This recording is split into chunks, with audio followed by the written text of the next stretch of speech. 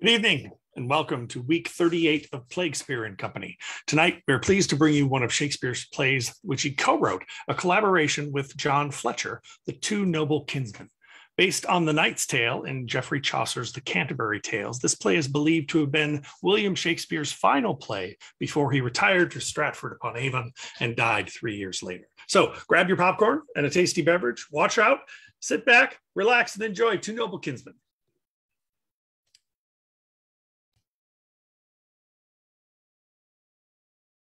New plays and maidenheads are near akin, much followed both, for both much money gin if they stand sound and well. And a good play, his modest scenes blush on his marriage day and shake to lose his honor, is like her that after holy tie and first night stir, yet still is modesty, and still retains more of the maid to sight than husband's pains. We pray our play may be so, for I am sure it has a noble breeder and a pure, a learned, and a poet never went more famous yet twixt Poe and Silver Trent. Chaucer, of all admired the story gives, there constant to eternity it lives. If we let fall the nobleness of this, and the first sound this child hear be a hiss, how will it shake the bones of that good man, and make him cry from underground, "Oh, fan from me the witless chaff of such a writer, that blasts my bays and my famed works makes lighter than Robin Hood." This is the fear we bring. For, to say truth, it were an endless thing and too ambitious to aspire to him, weak as we are and almost breathless swim in this deep water. Do but you hold out your helping hands. We shall tack about and something do to save us. You shall hear scenes, though below his art may yet appear worth 2 hours' travail. To his bones, sweet sleep, content to you. If this play do not keep a little dull time from us, we perceive our losses fall so thick we must needs leave. Enter Hymen with the torch burning. A girl in a white robe before, singing and strewing flowers. After Hymen, a nymph encompassed in her tresses, bearing a wheaten garland. Then Theseus between two other nymphs with wheaten chaplets on their heads. Then Hippolyta, the bride, led by Pirithous, and another holding a garland over her head, her tresses likewise hanging. After her, Emilia, holding up her train. Artesius, and attendants.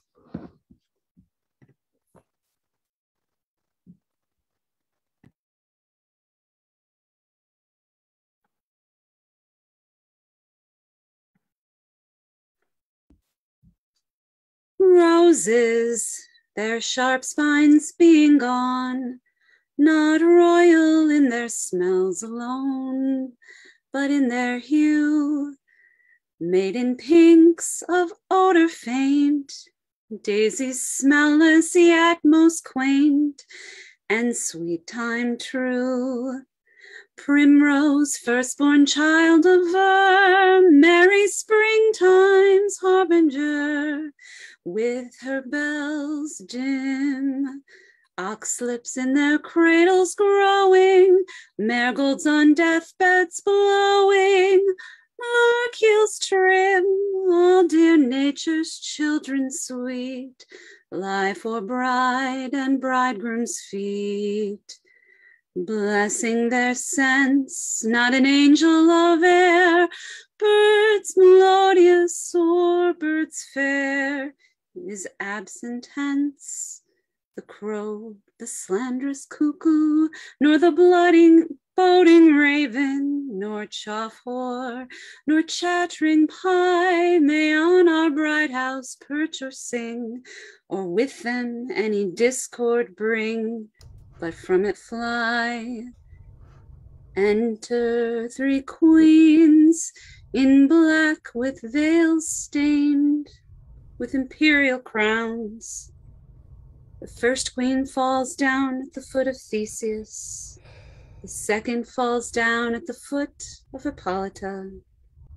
And the third before Emilia. For pity's sake and true gentilities, hear and respect me. For your mother's sake, and as you wish your womb may thrive with fair ones, hear and respect me. Now for the love of him whom Jove hath marked to honor of your bed, and for the sake of clear virginity, be advocate for us and our distresses. This good deed shall raise you out of the book of trespasses. All you are set down there. Sad lady, rise. Stand up. No knees to me. What woman I may stead that is distressed, does bind me to her. What's your request? Deliver you for all. We are 3 queens, whose sovereigns fell before the wrath of cruel Creon, who endured the beaks of ravens, talons of the kites, and pecks of crows in the foul fields of Thebes. He will not suffer us to bum their bones, to earn their ashes, nor to take the offense of mortal loathsomeness from the blessed eye of holy Phoebus, but infects the winds with stench of our slain lords. Oh, pity, Duke, thou purger of the earth, draw thy feared sword, that does good turns to the world. Give us the bones of our dead kings, that we may chapel them. And of thy boundless goodness, take some note that for the crowned heads that we have no roof, save this, which is the lions and the bears, and vault to everything. I pray you, kneel not. I was transported with your speech and suffered your knees to wrong themselves. I have heard the fortunes of your dead lords, which gives me such lamenting as wakes my vengeance and revenge for him. King Capaneus was your lord. The day that he should marry you at such a season as now it is with me, I met your groom by Mars' altar. You were that time fair, not Juno's mantle fairer than your tresses, nor in more bounty spread her. Your wheaten wreath was then nor threshed nor blasted. Fortune at you dimpled her cheeks with smiles. Hercules, our kinsman, then weaker than your eyes, laid by his club. He tumbled down his Nemean hide and swore his sinews thawed. Oh, grief and time, fearful consumers, you will all devour. No, I hope some god hath put his mercy in your manhood, wherefore he'll infuse power and press you forth our undertaker. Oh, no knees, none, widow. Unto the helmeted Bellona use them, and pray for me, your soldier. Troubled I am. Honored Hippolyta, most dreaded Amazonian that has slain the scythe-tusked boar, that with thy arm as strong as it is white, was near to make the male to thy sex captive, that this thy lord, born to uphold creation in that honor first nature styled it in, shrunk thee into the bound thou wast o'erflowing, at once subduing thy force and thy affection. Soldress, that equally canst poise sternness with pity, now I know hast much more power on him than ever he had on thee, who owest his strength and his love too, who is a servant for the tenor of thy speech. Dear glass of ladies, bid him that we, in flaming war doth scorch under the shadow of his sword, may cool us. Require him he advance it o'er our heads, speak it in a woman's key, like such a woman as any of us 3, weep ere you fail, lend us a knee. But touch the ground for us no longer time than a dove's motion when the head's plucked off. Tell him, if he in the blood-sized field lay swollen, showing the sun his teeth, grinning at the moon, what you would do. Poor lady, say no more. I had as lief trace this good action with you as that whereto I am going, and never yet went I so willing way. My lord is taken heart deep with your distress. Let him consider. I'll speak anon. Oh, my petition was set down in ice, which by hot grief uncandied melts into drops. So sorrow wanting a form is pressed with deeper matter. Pray stand up. Your grief is written in your cheek. Oh, woe, you cannot read it there. There, through my tears like wrinkled pebbles in a glassy stream, you may behold 'em. Lady, lady, alack! He that will all the treasure know of the earth must know the centre too. He that will fish for my least minnow, let him lead his line to catch one at my heart. Oh, pardon me. Extremity that sharpens sundry wits makes me a fool. Pray, you say nothing, pray you. who cannot feel nor see the rain being in it, knows neither wet nor dry. If that you were the ground piece of some painter, I would buy you to instruct me against a capital grief indeed, such a heart-pierced demonstration. But alas, being a natural sister of our sex, your sorrow beats so ardently upon me that it shall make a counter-reflect against my brother's heart, and warm it to some pity, though it were made of stone. Pray, have good comfort. Forward to the temple. Leave not out a jot of the sacred ceremony. Oh, this celebration will long last and be more costly than your suppliant's war. Remember that your fame knolls in the ear of the world. What you do quickly is not done rashly. Your first thought is more than others' labored meditance. You're premeditating more than their actions. But oh, Jove, your actions, soon as they move, as ospreys do the fish subdue before they touch. Think, dear Duke, think what beds our slain kings have. Grief our beds that our dear lords have none. None fit for the dead, those that with cords, knives, drams, precipitants, weary of this world's light, have to themselves been death's most horrid agents. Humane grace affords them dust and shadow. But our lords lie blistering for the visitating sun, and were good kings when living. It's true. And I will give you comfort to give your dead lords graves, the which to do must make some work with Creon. And that work presents itself to the doing. Now 'twill take form. The heats are gone tomorrow. Then bootless toil must recompense itself with its own sweat. Now he's secure. Not dreams we stand before your puissance, wrenching our holy begging in our eyes to make petition clear. Now you may take him drunk with his victory. And his army full of bread and sloth. Artesius, that best knowest how to draw out fit to this enterprise, the primes for this proceeding, and the number to carry such a business forth and levy our worthiest instruments, whilst we dispatch this grand act of our life, this daring deed of fate in wedlock. Dowagers, take hands. Let us be widows to our woes. Delay commends us to a famishing hope. Farewell. Unseasonably, but when could grief call forth as unpained judgment can? Fittest time for best solicitation. Why, good ladies, this is a service whereto I am going, greater than any war. It more imports me than all the actions that I have foregone or futurely can cope. The more proclaiming our suit shall be neglected, when her arms, able to lock Jove from a synod, shall by warranting moonlight corslet thee. Oh, when her twinning cherries shall their sweetness fall upon thy tasteful lips. What wilt thou think of rotten kings or blubbered queens? What care for what thou feel'st not? What thou feel'st being able to make Mars spurn his drum? Oh, if thou couch but one night with her, every hour in it will take hostage of thee for 100, and thou shalt remember nothing more than what thou banquet bids thee to. Thou, though much unlike you should be so transported, as much sorry I should be such a suitor. Yet I think, did I not, by the abstaining of my joy, which breeds a deeper longing, cure their surfeit that craves a present medicine, I should pluck all ladies' scandal on me. Therefore, sir, as I shall here make trial of my prayers, either presuming them to have some force, or sentencing for their vigor dumb, prorogue this business we are going about, and hang your shield afore your heart about that neck which is my fee, in which I freely lend to do these poor queens service. Oh, help now. Help now. Our cause cries for your need. If you grant not my sister her petition, in that force with my celerity and nature which she makes it in, from henceforth I'll not dare to ask you anything, nor be so hardy ever to take a husband. Pray stand up.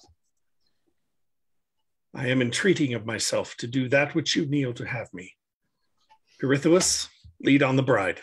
Get you and pray the gods for success and return. Omit not anything in the pretended celebration. Queens, follow your soldier. As before, hence you, and at the banks of Aulis meet with the forces you can raise, where we shall find the moiety of a number for a business more bigger looked. Since that our theme is haste, I stamp this kiss upon thy current lip. Sweet, keep it as my token. Set you forward, for I will see you gone. Farewell, my beauteous sister. Pirithous, keep the feast full, bait not an hour on't. Sir, I'll follow you at heels. The feast solemnity shall want till your return. Cousin, I charge you budge not from Athens. We shall be returning ere you can end this feast, of which I pray you make no abatement. Once more, farewell all. Dost thou make still good the tongue of the world? As to deity equal with Mars. If not above him, for thou being but mortal, makest affections bend to godlike honors. They themselves, some say, groan under such a mastery. As we are men, thus should we do, being sensually subdued. We lose our human title. Good cheer, ladies. Now we turn towards your comforts.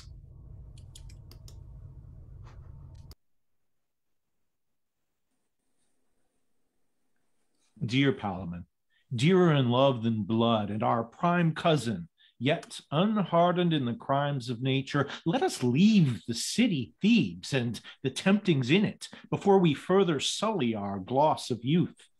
And here to keep in abstinence we shame as in incontinence, for not to swim in the aid of the current were almost to sink, at least to frustrate striving.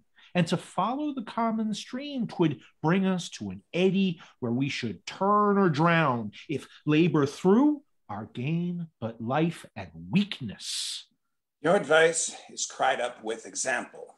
What strange ruins since we first went to school may we perceive walking in Thebes.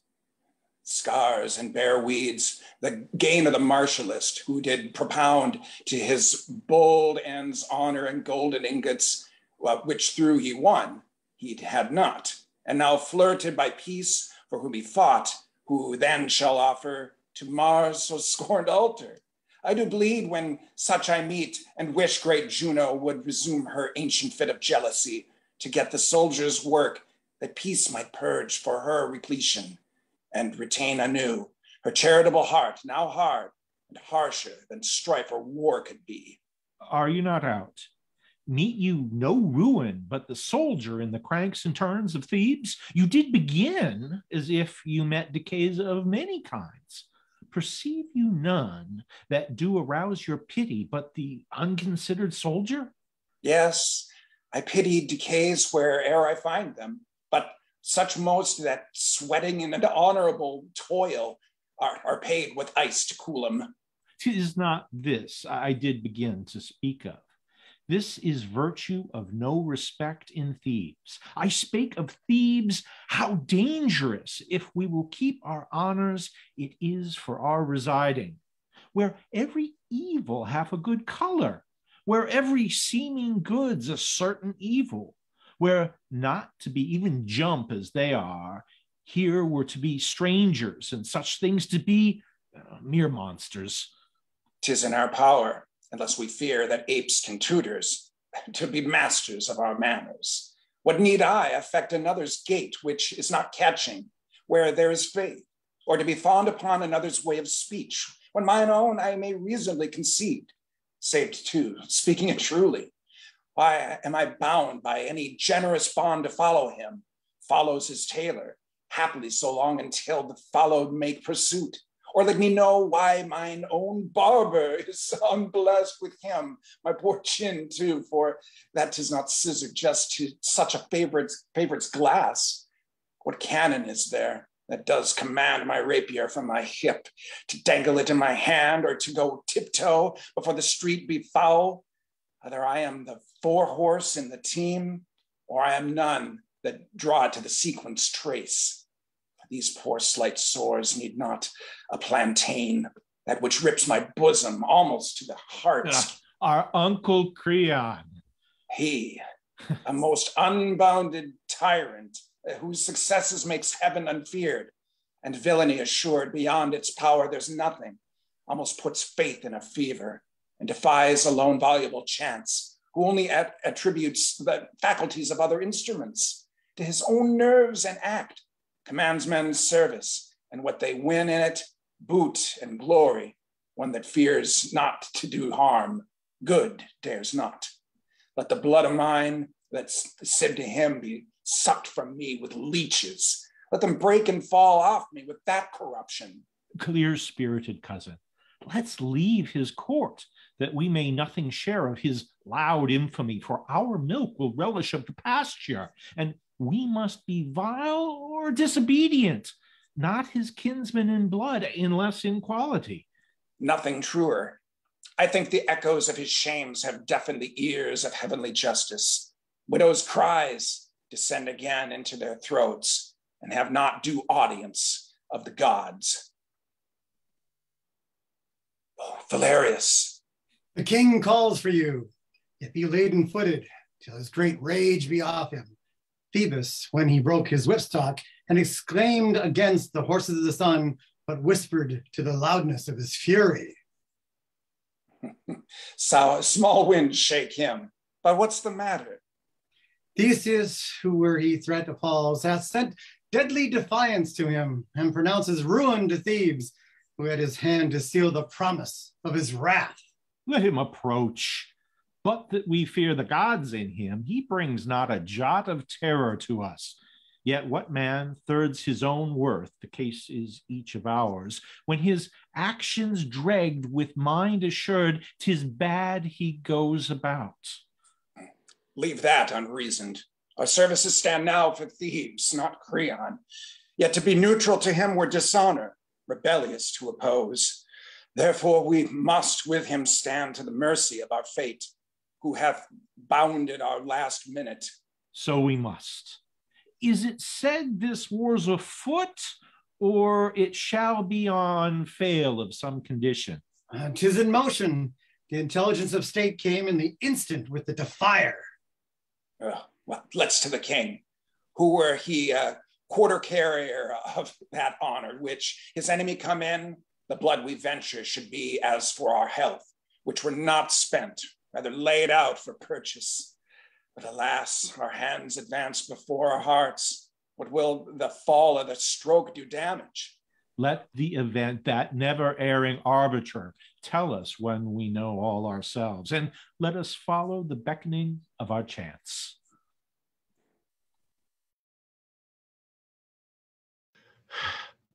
No further. Sir, farewell. Repeat my wishes to our great Lord, of whose success I dare not make any timorous question, yet I wish him excess and overflow of power, and might be to dure ill-dealing fortune. Speed to him. Store never hurts good governors. Though I know his ocean needs not my poor drops, they must yield their tribute there. My precious maid, those best affections that heaven infused in their best tempered pieces, keep enthroned in your dear heart. Thanks, sir. Remember me to our all-royal brother, for whose speed the great Bellana I'll solicit. And since in our terrene state petitions are not without gifts understood, I'll offer to her what I shall be advised she likes. Our hearts are in his army, in his tent. In its bosom. We have been soldiers, and we cannot weep when our friends don their helms or put to sea, or tell of babes broached on the lance, or women that have sawed their infants in, and after eat them, the brine they wept at Killingham. Then if you stay to see us, such spinsters, we should hold you here forever. Peace be to you as I pursue this war, which shall be then beyond further reckoning. How his longing follows his friend. Since his depart, his sports, though craving seriousness and skill, passed slightly his careless execution, where nor gain made him regard, or loss consider but playing or business in his hand, another directing his head. His mind nurse equal these so differing twins. Have you observed him since our great lord departed? With much labor, and I did love him for it. They too have cabined in many as dangerous as poor a corner, peril and want contending. They have skiffed torrents, whose roaring tyranny and power, the least of these was dreadful, and they have fought out together where death's self was lodged, yet fate hath brought them off. Their knot of love, tied, weaved, and tangled, with so true, so long, and with a finger of so deep a cunning, may be outworn, never undone. I think Theseus cannot be umpire to himself, cleaving his conscience into twain and doing each side like justice, which he loves best. Doubtless there is a best, and reason has no manners to say it is not you. I was acquainted once with the time when I enjoyed a playfellow.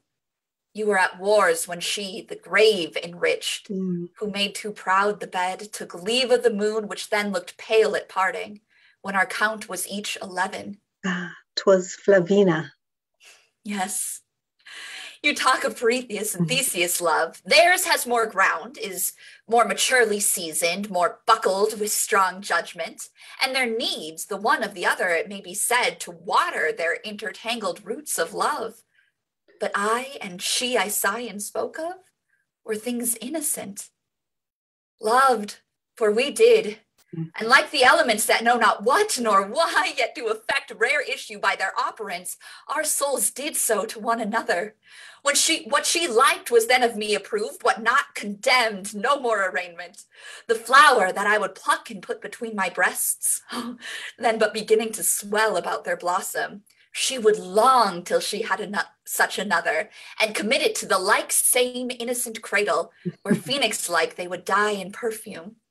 On my head no toy but what her pattern, her affections pretty, though happily her careless wear, I followed for my most serious decking.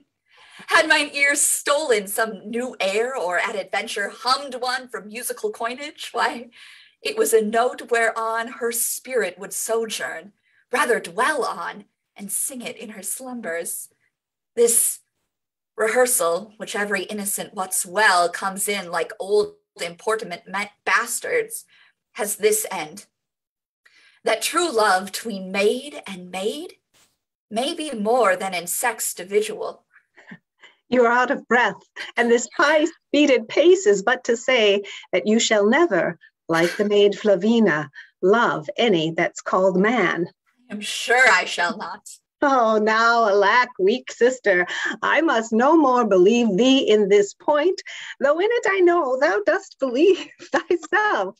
Then I will trust a sickly appetite that loathes even as it longs.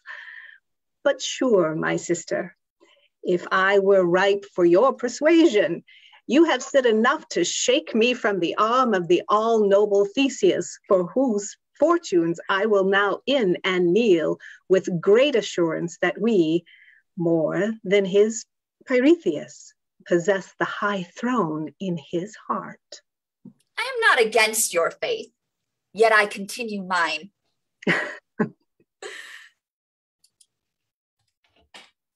Ah!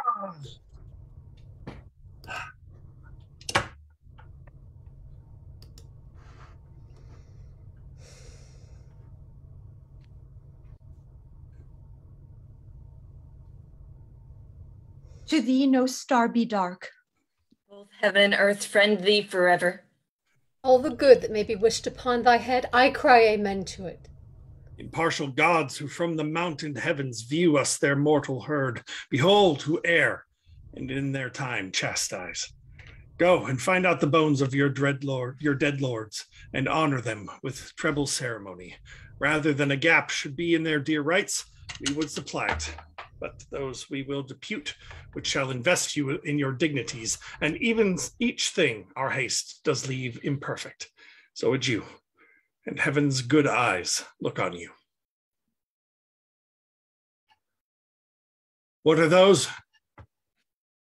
Men of great quality, as may be judged by their appointment. Some of Thebes have told us they are sisters, children, and nephews to the king. By the helm of Mars, I saw them in the war, like to a pair of lions smeared with prey, make lanes in the troops aghast. I fixed my note constantly on them, for they were a mark worth a god's view. What was the prisoner told me when I inquired their names? With leave, they're called Arcite and Palamon. 'Tis right, those they are not dead? Nor in a state of life. Had they been taken when their last hurts were given, 'twas possible they might be recovered, but yet breath and have the name of men. And like men use them. The very lees of such millions of rates exceed the wine of others. All our surgeons convent in their behoof, our richest balms rather than niggard waste. Their lives concern us much more than Thebes is worth. Rather than have them freed of this plight and in the morning state sound and at liberty, I would 'em dead. But 40,000 fold, we had rather have 'em prisoners to us than death. Bear 'em speedily from our kind heir to them unkind, and minister what man may do. For our sake more, since I have known frights, fury, friends' behests, love's provocations, zeal, a mistress task, desire of liberty, a fever, madness, hath set a mark which nature could not reach to without some imposition, sickness in will, or wrestling strength in reason. For our love and great Apollo's mercy, all our best, their best skill tender. Lead into the city, where having bound things scattered, we will post to Athens for our army.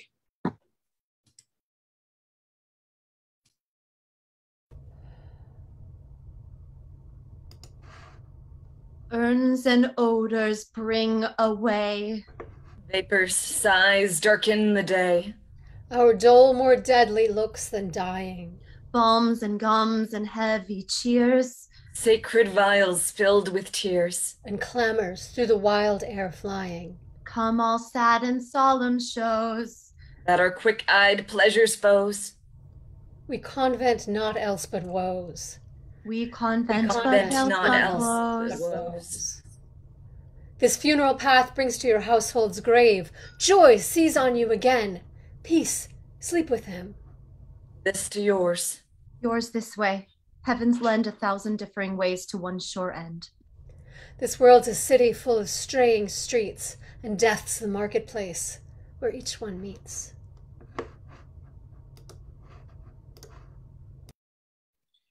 I may depart with thee little while I live. Something I may cast to you, not much, alas. The prison I keep, though it be for great ones, yet they seldom come. Before a salmon, you shall take a number of minnows. I am given out to be better lined than it can appear to me report and is a true speaker. I would I were, rather I am delivered to be. Marry what I have, be it what it be, I will assure upon my daughter at the day of my death. Sir, I demand no more than your own offer, and I will estate your daughter in what I have promised. Well, we will talk more of this when the solemnity is past. But have you a full promise of her? When that shall be seen, I tender my consent. I have, sir. Oh, here she comes. Your friend and I have chanced to name you here about the old business, but no more of that now. So soon as the court hurry is over, we will have an end of it. I, in the meantime, look tenderly to the two prisoners. I can tell you they are princes. Oh, these strewings are for their chamber. 'Tis pity they are in prison, and 'twere pity they should be out. I do think they have patience to make any adversity ashamed. The prison itself is proud of them, and they have all the world in their chamber. They are famed to be a pair of absolute men. Oh, by my troth, I think fame but stammers them. They stand degrees above the reach of report. I heard them reported in the battle to be the only doers. Nay, most likely, for they are noble sufferers. I marvel how they would have looked had they been victors, that, with such a constant nobility and force of freedom out of bondage, making misery their mirth and affliction a toy to jest at. Do they so? Oh, it seems to me they have no more sense of their captivity than I of ruling Athens. They eat well, look merrily, discourse of many things, but nothing of their own restraint and disasters. Yet sometime a divided sigh, martyred as 'twere in the deliverance will break from one of them, when the other presently gives it so sweet a rebuke that I could wish myself a sigh to be so chid, or at least a sire to be comforted. I never saw him. The Duke himself came privately in the night, and so did they. What the reason it is, I know not. Look, yonder, there they are. The Arcite looks out. No, sir, no. Oh, that's Palamon. Arcite is the lower of the twain. You may perceive a part of him. Oh, go to, leave your pointing. They would not make us their object out of their sight. Oh, it is a holiday to look on them. Lord, the difference of men.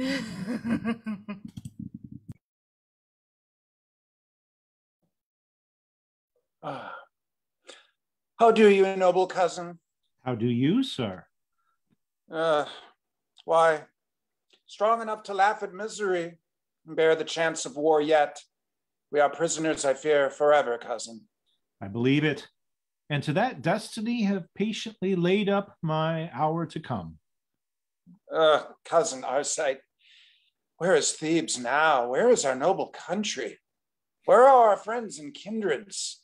Nevermore must we behold these comforts, never see the hardy youths strive for the game of honor, hung with the painted favors of their ladies, like tall ships under sail that start amongst them, and as an east wind leave them all behind us, like lazy clouds, whilst Palamon and Arcite, even in the wagging of a wanton leg, outstrip the people's praises, won the garlands ere they had time to wish them ours.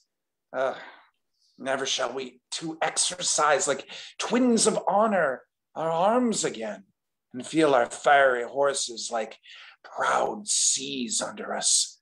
Our good swords now, better the red-eyed god of war ne'er wear, ravished our sides like age must run to rust, and deck the temples of those gods that hate us.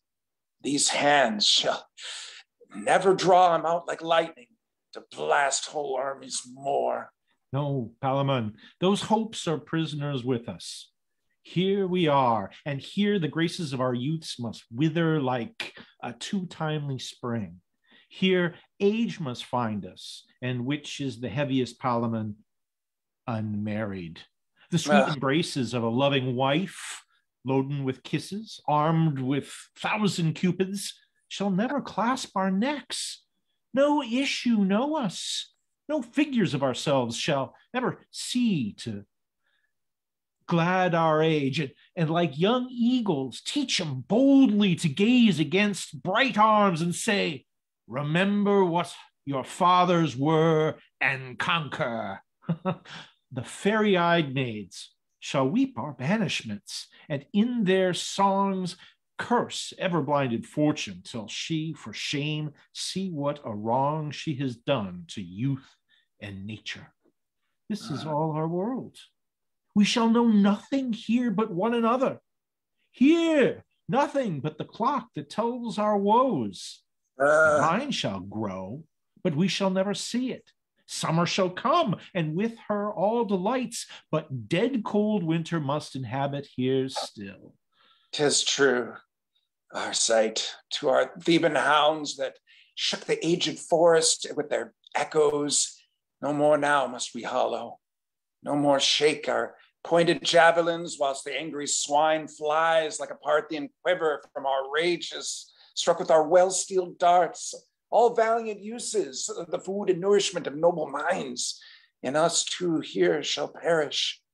We shall die, which is the curse of honor, lastly, children of grief and ignorance. Yet, cousin, even from the bottom of these miseries, from all that fortune can inflict upon us, I see two comforts rising, two mere blessings. If the gods please to hold us here a brave patience and the enjoying of our griefs together, whilst Palamon is with me, let me perish if I think this our prison. Certainly. 'Tis a main goodness, cousin, that our fortunes were twinned together. 'Tis most true. Two souls put in two noble bodies, Let him suffer the gall of hazard. So they grow together, will never sink. They must not say they could. A willing man dies sleeping, and all's done. Shall we make worthy uses of this place that all men hate so much? How, gentle cousin? Let us think this prison holy sanctuary to keep us from corruption of worse men. We are young and yet desire the ways of honor. That liberty and common conversation, the poison of pure spirits, might like women woo us to wander from. What worthy blessings can be but our imaginations may make it ours. And here, being thus together, we are an endless mind to one another. We are one another's wife, ever begetting new births of love. We are father, friends, acquaintance. We are in one another families. I am your heir and you are mine. This place is our inheritance. No hard oppressor dare take this from us. Here, with a little patience, we shall live long and loving. No surfeits seek us. The hand of war hurts none here, nor the seas swallow their youth. Were we at liberty, a wife might part us lawfully, or business. Quarrels consume us. Envy of ill men crave our acquaintance. I might sicken, cousin, where you should never know it, and so perish without our noble hand to close mine eyes, or prayers to the gods. 1,000 chances, were we from hence, would sever us. You have made me, I thank you, cousin Arcite, almost wanton with my captivity. What a misery it is to live abroad and everywhere. 'Tis like a beast, methinks. I find the court here, I am sure, I'm more content, and all those pleasures that woo the wills of men to vanity, I see through now, and am sufficient to tell the world, 'tis but a gaudy shadow that old time, as he passes by, takes with him. What had we been old in the court of Creon, where sin is justice, lust and ignorance, the virtues of the great ones. Cousin Arcite, had not the loving gods found this place for us, we had died as they do, ill old men, unwept, and had their epitaphs, the people's curses. Shall I say more? I would hear you still. Oh, you shall. Is there any record of any two that loved better than we do, Arcite? Sure, there cannot. I do not think it possible our friendship should ever leave us. Till our deaths it cannot. And after death, our spirits shall be led to those that love eternally. Speak on, sir. Oh, this garden has a world of pleasures in it. What flower is this? 'Tis called Narcissus, madam. That was a fair boy, certain, but a fool to love himself. Were there not maids enough? Pray, forward. Yes. Or were they all hard-hearted? They could not be to one so fair. Oh, wouldst not. I think I should not, madam. That's a good wench. But take heed to your kindness, though. Why, madam? Men are mad things. Will ye go forward, cousin? Canst thou not work such flowers in silk, wench? Yes. I'll have a gown full of them. And of these, this is a pretty color. Will it not do rarely upon a skirt, wench? Dainty, madam. Cousin, how do you, sir? Why, Palamon! Never till now I was in prison, Arcite. Why, what's the matter, man? Behold and wonder, by heaven, she is a goddess. Oh, huh. Do reverence, she is a goddess, Arcite. Of all flowers, methinks a rose is best. Why, gentle madam? It is the very emblem of a maid. For when the west wind courts her gently, how modestly she blows and paints the sun with her chaste blushes. When the north comes near her, rude and impatient, then, like chastity, she locks her beauties in her bud again, and leaves him to base briars. Yet, good madam, sometimes her modesty will blow so far she falls for it. A maid, if she have any honor, would be loath to take example by her. Thou art wanton. She is wondrous fair. She is all the beauty extent.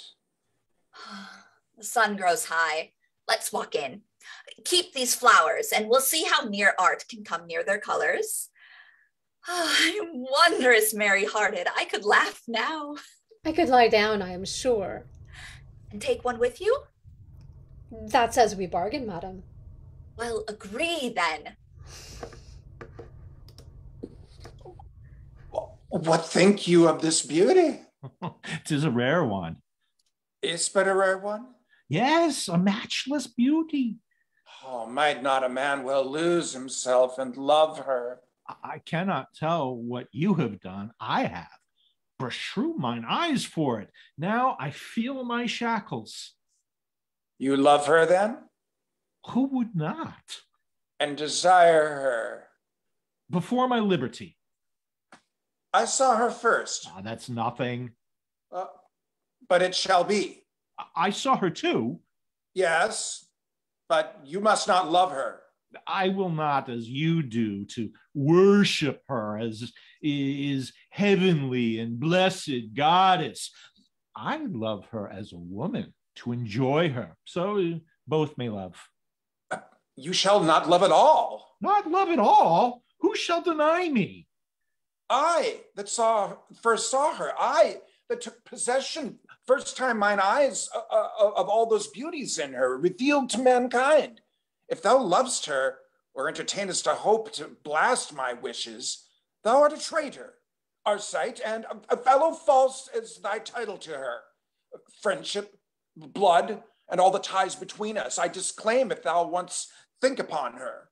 Yes, I love her, and if the lives of all my name lay on it, I must do so. I love her with my soul. If that will lose ye, farewell, Palamon. I say again, I love, and in loving her maintain I am as worthy and as free a lover, and have as just a title to her beauty as any Palamon or any living that is a man's son. Have I called thee friend? Yes, and have found me so. Why are you moved thus? Let me deal coldly with you. Am I not part of your blood, part of your soul? You have told me that I was Palamon and you were Arcite. Yes. Am not I liable to those affections, those joys, griefs, angers, fears my friend shall suffer? Ye may be. Why then would you deal so cunningly, so strangely, so unlike a noble kinsman to love alone? Speak truly. Do you think me unworthy of her sight? No, but unjust if thou pursue that sight. Because another first sees the enemy, shall I stand still and let mine honor down and never charge? Yes, if he be but one. But say that one had rather combat me. Let that one say so, and use thy freedom, else, if thou pursuest her, be as that cursed man that hates his country, a branded villain. Oh, you are mad. I must be, till thou art worthy, Arcite, it concerns me. And in this madness, if I hazard thee and take thy life, I deal but truly. Why, sir, you play the child extremely. I will love her. I must. I ought to do so. And I dare. And all this justly. Oh, that thy false self and thy friend had but this fortune to be 1 hour at liberty and grasp our good swords in our hands, I would quickly teach thee what 'twere to filch affection from another. Thou art baser in it than a cutpurse. Put but thy head out of this window more, and as I have a soul, I'll nail thy life to it. Thou darest not, fool. Thou canst not, thou art feeble. Put my head out, I'll throw my body out and leap the garden when I see her next, and pitch between her arms to anger thee. No more. The keeper's coming. I shall live to knock thy brains out with my shackles. Oh, do. By your leave, gentlemen. Now, honest keeper.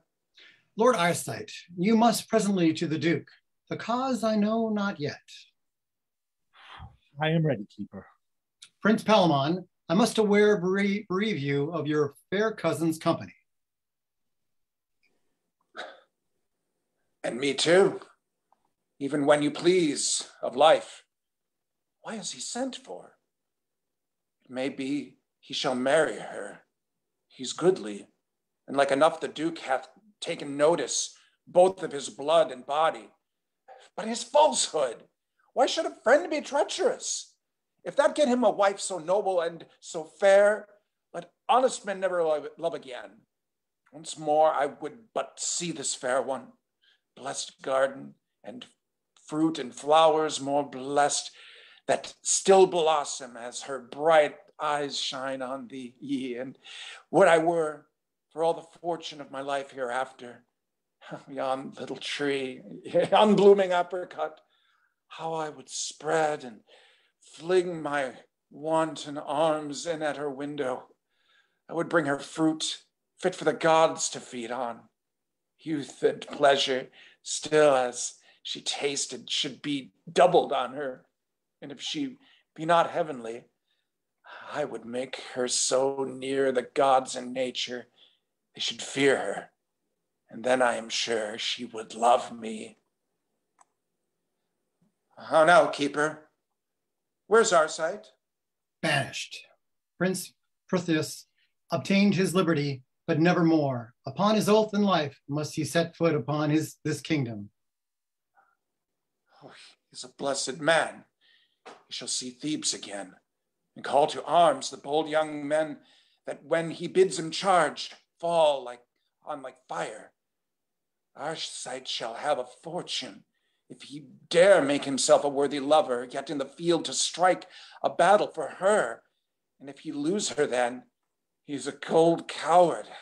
How bravely he must bear himself to win her. If he be noble, Arcite, 1,000 ways. Were I at liberty, I would do things of such a virtuous greatness that this lady, this blushing virgin, should take manhood to her and seek to ravish me. My lord, for you I have discharged to discharge my life? No, but from this place to remove your lordship, the windows are to open. Devils take 'em that are so envious to me. Prithee, kill me. And hang for it afterward? By this good light, had I a sword, I would kill thee. Why, my lord? Thou bringest such pelting scurvy news continually. Thou art not worthy life. I will not go. Indeed, you must, my lord. May I see the garden? No. Then I am resolved. I will not go. I must constrain you then, and for you are dangerous, I'll clap more irons on you. Do, good keeper. I'll shake him so, ye shall not sleep. I'll make ye a new Morris. Must I go?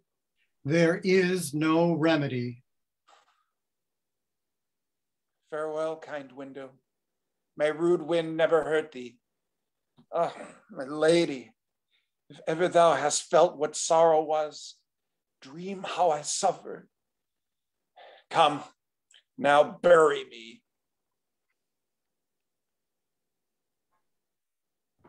Banish the kingdom. 'Tis a benefit, a mercy I must thank him for. But banished the free enjoying of that face I died for. Oh, 'twas a studied punishment, a death beyond imagination.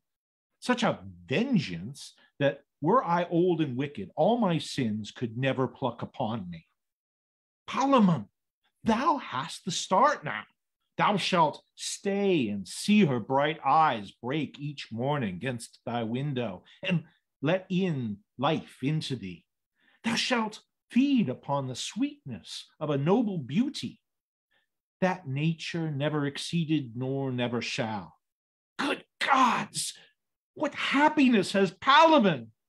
21, he'll come to speak to her, And if she be as gentle as she's fair, I know she's his. He has a tongue will tame tempests and make the wild rocks wanton. Come what can come, the worst is death. I will not leave the kingdom. I know mine own is but a heap of ruins and no redress there. If I go, he has her. I am resolved another shape shall make me, or end my fortunes. Either way, I am happy. I'll see her and be near her, or no more.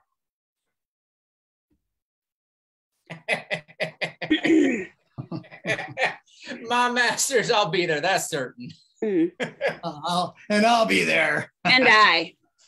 Why then have with ye, boys? 'Tis but a chiding. Let the plow play today. I'll tickle it out of the jade's tails tomorrow. I am sure to have my wife as jealous as a turkey. But that's no one. I'll go through. Let her mumble. Clapper abroad tomorrow night in store, and all's made up again. Aye, but do put a fescue in her fist, and you shall see her take a new lesson out and be a good wench. Do we all hold against the May? Hold? What should aid us? Arcus will be there. And Sinos and Ricus and 3 better lads never danced under green tree, and you know what wenches, huh? But will the dainty domine, the schoolmaster, keep touch, do you think? For he does all, you know. He'll eat a horn book ere he fail. Go to, the matter's too far driven between him and the tanner's daughter to let slip now, and she must see the duke, and she must dance too. Shall we be lusty? All the boys in Athens blow wind in the breach on, and here I'll be, and there I'll be, and for our town, and here again, and there again. Boys, aye for the weavers. This must be done in the woods. Oh, pardon me. Oh, by any means, are things of learning and says so, where he himself will edify the duke, most perilously in our behalfs. He's excellently in the woods. Bring him to the plains. His learning makes no cry. We'll see the sports, then every man to his tackle. And, sweet companions, let's rehearse by any means before the ladies see us, and do so sweetly, and God knows what may come on it. Dent, the sports once ended, we'll perform. Away, boys, and hold. Yes. By your leaves, honest friends, pray you, whither go you? Whither? What a question's that? Yes, 'tis a question to me that know not. Well, to the games, my friend. Where were you bred? You know it not? Not far, sir. Are there such games today? Yes, marry are there. And such as you never saw. The Duke himself will be in person there. Mm-hmm. What pastimes are they? Oh. Wrestling and running to the pretty fellow. Thou wilt not go along? Not yet, sir. Well, sir, take your own time. Come, boys. All right. Mine misgives me this fellow has a vengeance trick of the hip. Mark how his body's made for it. Huh. I'll be hanged, though, if he dare venture. Hang him plum porridge. He wrestle. He roast eggs. Come, let's be gone, lads. All right. This is an offered opportunity I durst not wish for. Well, I could have wrestled, the best men called it excellent, and run swifter than wind upon a field of corn curling the wealthy ears never flew. I'll venture, and in some poor disguise, I'll be there. Who knows whether my brows may not be girt with garlands, and happiness prefer me to a place where I may ever dwell in sight of her.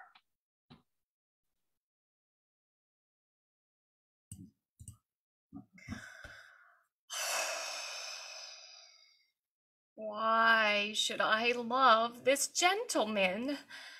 'Tis odds he never will affect me. I am base. My father the mean keeper of his prison, and he a prince. To marry him is hopeless. To be his whore is witless. Out a punt! What bushes are we wenches driven to when 15 once has found us?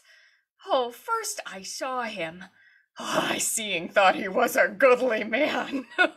He has as much to please a woman in him, if he pleased to bestow it so, as ever these eyes yet looked on. Next I pitied him, and so would any young wench in my conscience that ever dreamed or vowed her maidenhead to a handsome young man. Then I loved him, extremely loved him, infinitely loved him. And yet he had a cousin. There is he too, but in my heart was Palamon. And there, Lord, what a coil he keeps. To hear him sing in an evening, and what a heaven it is!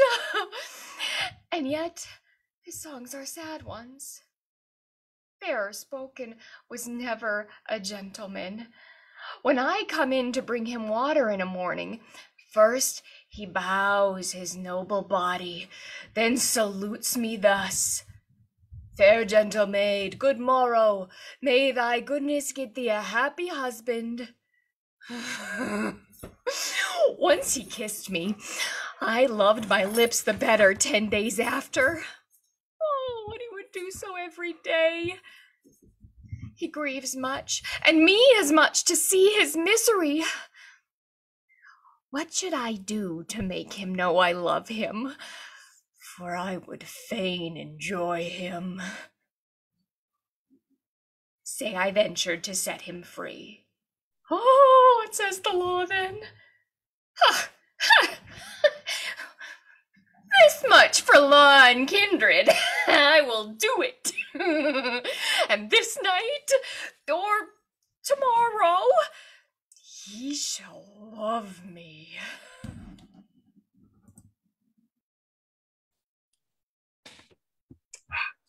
You have done worthily. I have not seen since Hercules a man of tougher sinews.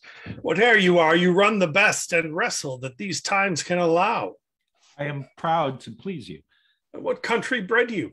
This, but far off, Prince. Are you a gentleman? My father said so, and to those gentle uses gave me life. Are you his heir? His youngest, sir. Your father sure is a happy sire, then. What proves you? A little of all noble qualities. I could have kept a hawk and well have hallowed to a deep cry of dogs. I dare not praise my feat in horsemanship, yet they that knew me would say it was my best piece. Last and greatest, I would be thought a soldier. You are perfect. Upon my soul, a proper man. He is so. Oh, how do you like him, lady? I admire him. I have not seen so young a man so noble, if he say true, of his sort. Believe his mother was a wondrous handsome woman. His face, methinks, goes that way. But his body and fiery mind illustrate a brave father. Mark how his virtue, like a hidden sun, breaks through his baser garments. He's well got, sure. What made you seek this place, sir? Noble Theseus, to purchase name and do my ablest service to such a well-found wonder as thy worth. For only in thy court of all the world dwells fair-eyed honor. All his words are worthy. Sir, we are much indebted to your travel, nor shall you lose your wish. Pirithous, dispose of this fair gentleman. Thanks, Theseus. Whate'er you are mine, and I shall give you to a most noble service.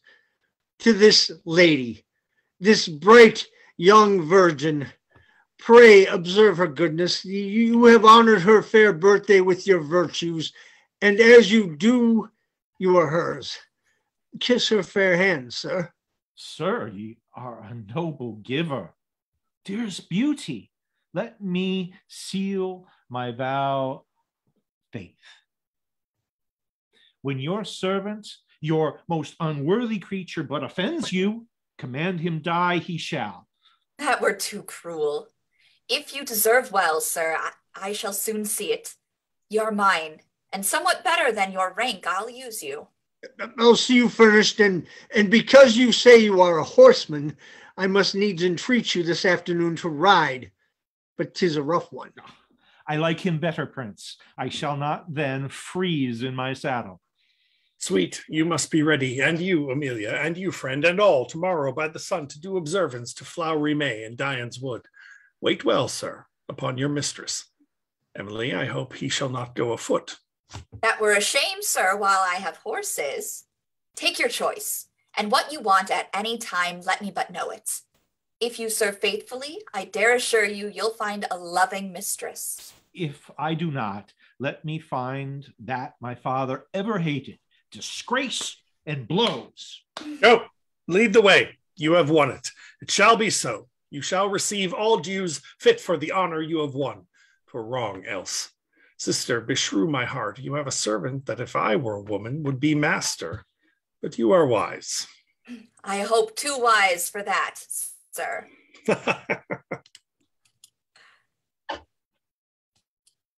Let all the dukes and all the devils roar, he is at liberty! I have ventured for him, and out I have brought him to a little wood a mile hence. I have sent him where a cedar, higher than all the rest, spreads like a plain, fast by a brook, and there he shall keep close till I provide him files and food, for yet his iron bracelets are not off. Oh, love, what a stout-hearted child thou art! My father durst better have endured cold iron than done it. Oh, I love him beyond love and beyond reason or wit or safety. I have made him know it. I care not. I am desperate. If the law find me and then condemn me for it, some wenches, some honest-hearted maids will sing my dirge and tell to memory my death was noble, dying almost a martyr. That way he takes I purpose is my way too. Sure he cannot be so unmanly as to leave me here. If he do, maids will not so easily trust men again. And yet he has not thanked me for what I have done. No, not so much as kissed me, and that methinks is not so well. Nor scarcely could I persuade him to become a free man. He made such scruples of the wrong he did to me and to my father.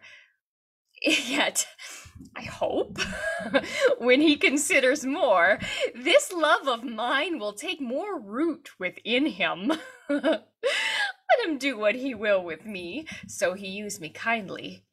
Or use me he shall, or I'll proclaim him, and to his face no man. I'll presently provide him necessaries, and pack my clothes up, and where there is a path of ground I'll venture, so he be with me. By him, like a shadow, I'll ever dwell. Within this hour the hubbub will be all o'er the prison. I am then kissing the man they look for. Farewell, father. Get many more such prisoners and such daughters, and shortly you may keep yourself. Now, to him. The Duke hath lost Hippolyta, each took a several land. This solemn rite they owe bloomed May, and the Athenians pay it to the heart of ceremony. Oh, Queen Emilia, fresher than May, sweeter than her golden buttons on boughs, or all the enameled necks of the mead or garden. Yea, we challenge to the bank of any nymph that makes the stream seem flowers. Thou, oh, jewel of the wood of the world, hast likewise blessed a place with thy sole presence. In thy rumination that I, poor man, might eftsoons come between and chop on some cold thought, thrice blessed chance to drop on such a mistress, expectation most guiltless on it. Tell me, O Lady Fortune, next after my Emily, my sovereign, how far I may be proud. She takes strong note of me, hath made me near her, and this beauteous morn, the primmest of all the year, presents me with a brace of horses. Two such steeds might well be by a pair of kings backed in a field that crowns titles tried. Alas, alas, poor Palamon, poor prisoner, thou so little dreamest upon my fortune that thou thinkest thyself the happier thing to be so near Emilia. Me thou deemest at Thebes, and therein wretched, although free. But if thou knewest my mistress breathed on me, and that I eared her language, lived in her eye, oh, cousin, what passion would enclose thee? Traitor kinsman, thou shouldst perceive my passion if these signs of imprisonment were off me, and this hand but owner of a sword. By all oaths in one eye, and the justice of my love would make thee a confessed traitor. O thou most perfidious that ever gently looked, the voidest of honor that ever bore gentle token, the falsest cousin that ever blood made kin, callest her thou thine? Oh, thou, I'll prove it in my shackles with these hands, void of appointment. Oh, that thou liest, and art a very thief in love, a chiefy lord, nor worth the name of a villain. Had I a sword and these house clogs away. Dear cousin Palamon. Cousin Arcite, give me language such as thou hast showed me feet. Not finding in the circuit of my breast any gross stuff to form me like your blazon, holds me to this gentleness of answer. 'Tis your passion that thus mistakes the which you, being enemy, cannot to me be kind. Honor and honesty I cherish and depend on, howsoever you skip them in me. And with them, fair coz, I'll maintain my proceedings. Pray, be pleased to show in generous terms your griefs, since that your questions with your equal, who professes to clear his own way with the mind and sword of a true gentleman. That thou durst Arcite. My coz, you have been well advertised how much I dare.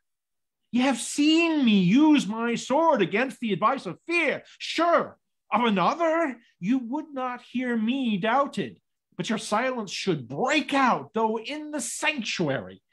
Sir, I have seen you move in such a place which well might justify your manhood. You were called a good knight and a bold, but the whole weeks were not fair if any day it rain. Their valiant temper men lose when they incline to treachery, and then they fight like compelled bears would fly were they not tied. Kinsman, you might as well speak this and act it in your glass as to his ear, which now disdains you. Come up to me. Quit me of these cold jibes. Give me a sword, though it be rusty, and the charity of one good meal lend me. Come before me then, a good sword in thy hand, and do but say that Emily is thine. I will forgive the trespass thou hast done me. Yea, my life if then thou carry it, and brave souls in shades that have died manly, which will seek of me some news from earth. They shall not get none but this, that thou art brave and noble. Be content. Again betake you to your hawthorn house. With counsel of the night, I will be here with wholesome viands.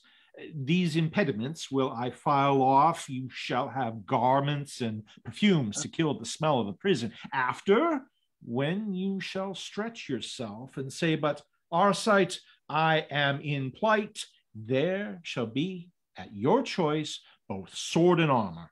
Oh, you heavens, dares any so noble bear a guilty business?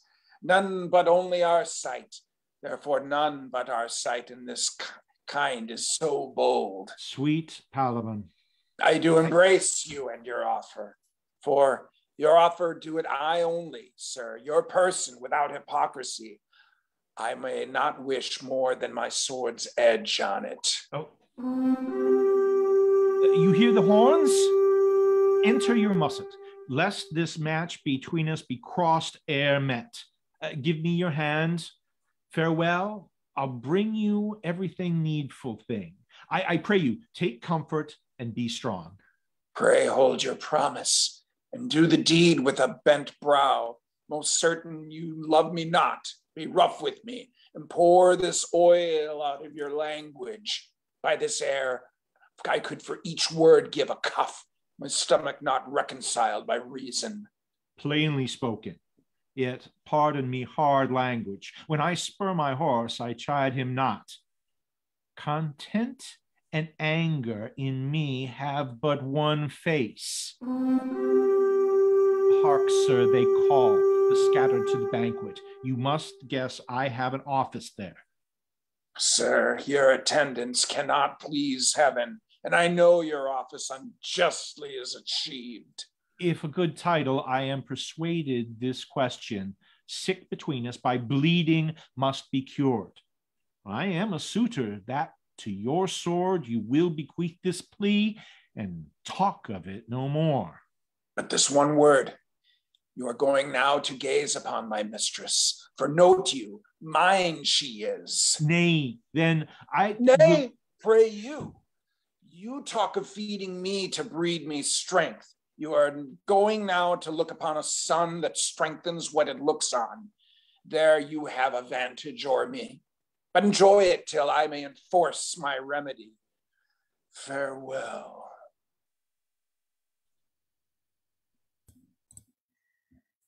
Oh, he has mistook the break I meant. Is gone after his fancy. Oh, 'tis now well nigh morning. No matter. Would it were perpetual night and darkness, Lord of the world! Hark! 'Tis a wolf. Oh, in me hath grief slain fear, and but for one thing I care for nothing, and that's Palamon. I reck not if the wolves would jaw me so he had this file.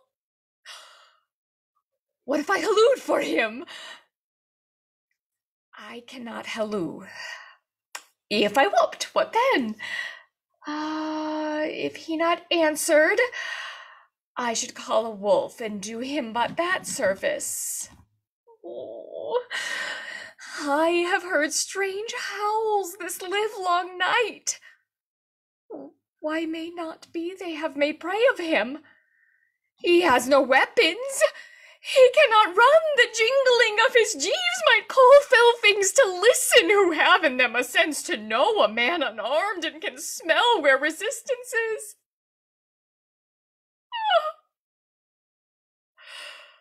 I'll set it down. He's torn to pieces. Oh, they howled many together, and then they fed on him. So much for that.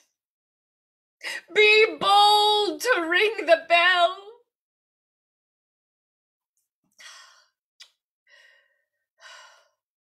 Oh, how stand I then? All's charred when he is gone. No, no, I lie, my father's to be hanged for his escape. Myself to beg if I prized life so much as to deny my act, but that I would not, should I try death by dozens. I am moped. Food took I none these 2 days. Sipped some water. I have not closed mine eyes, save when my lids scoured off their brine. Oh, alas! Dissolve my life. Let not my sense unsettle, lest I should drown, or stab, or hang myself. Oh, state of nature, fail together in me, since thy best props are warped. So which way is now? The best way is the next way to a grave. Each errant step aside is torment. Lo, the moon is down, the crickets chirp, The screech owl calls in the dawn. All offices are done, save what I fail in. But the point is this: an end. And that is all. I should be near the place. Ho, cousin Palamon! Arcite? The same. I have brought you food and files. Come forth and fear not. There's no Theseus. Nor none so honest, Arcite. That's no matter. We'll argue that hereafter. Come, take courage. You shall not die thus beastly. Here, sir, drink. I know you were faint, and then I'll talk further with you. Oh, Arcite, thou mightest now poison me. I might, but I must fear you first. Sit down, and good now, no more of these vain parleys. Let us not, having our ancient reputation with us, make talk for fools and cowards. To your health.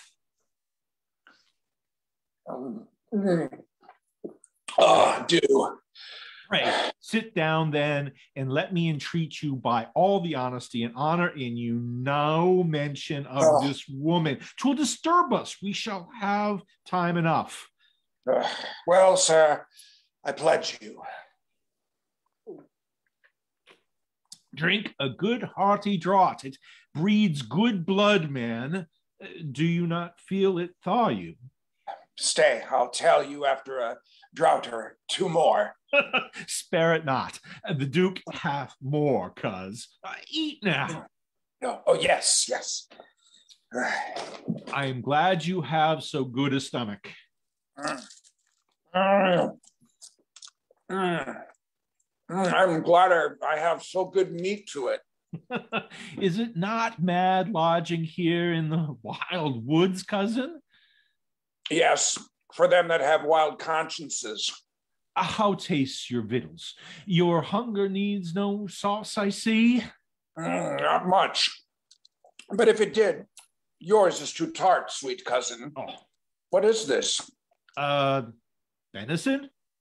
'Tis a lusty meat. Give me more wine. Here, Arcite. To the wenches we have known in our days. The Lord Steward's daughter. Do you remember her? After you, cuz. She loved a black-haired man. She did so well, sir. And I have heard some call him Arcite. And out with it. She met him in an arbor. What did she there, cause? Play of the virginals? Something she did, sir. Made her groan a month for it, or 2, or 3, or 10. The marshal's sister had her share too, as I remember, cousin. Else there be tales abroad. You'll pledge her? Yes. A pretty brown wench 'tis. There was a time when young men went to hunting and a wood and a broad beach, and thereby hangs a tale. Hi-ho. For Emily, upon my life, fool, away with the strained mirth. I say again, that sigh was breathed for Emily. Base cousin, darest thou break first? You're wide. By heaven and earth, there's nothing in thee honest.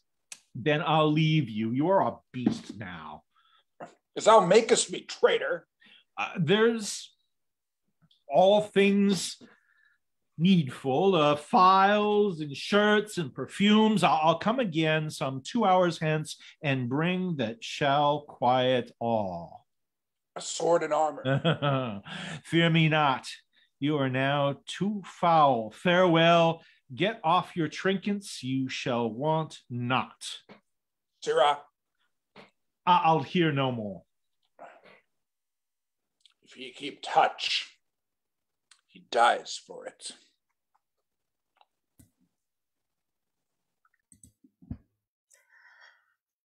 I am very cold, And all the stars are out too. The little stars and all that look like aglets. The sun has seen my folly. Oh, Palamon. Alas, no. He is in heaven. Where am I now? Yonder's the sea, and there's a ship. How it tumbles. And there's a rock lies watching underwater. Now it beats upon it. Now, there's a leak sprung, a sound one. Oh, how they cry. Open her before the wind. You'll lose all else. Up with a course or two and tack about, boys. Oh, good night. Good night. You are gone. I'm very hungry. Would I could find a fine frog. He would tell me news from all parts of the world. Then I would make a carrack of cockleshell and sail by east and northeast to the king of pygmies, for he tells fortunes rarely. Oh, now my father 20 to 1 is trussed up in a trice tomorrow morning. I'll say never a word, for I'll cut my green coat a foot above my knee, and I'll clip my yellow locks an inch below mine eye. Hey, nanny, nanny, nanny, he's by me a cut forth for to ride, and I'll go seek him through the world that is wide. Hey, nanny, nanny, nanny. Oh, for a prick now like a nightingale to put my breast against. I shall sleep like a top else.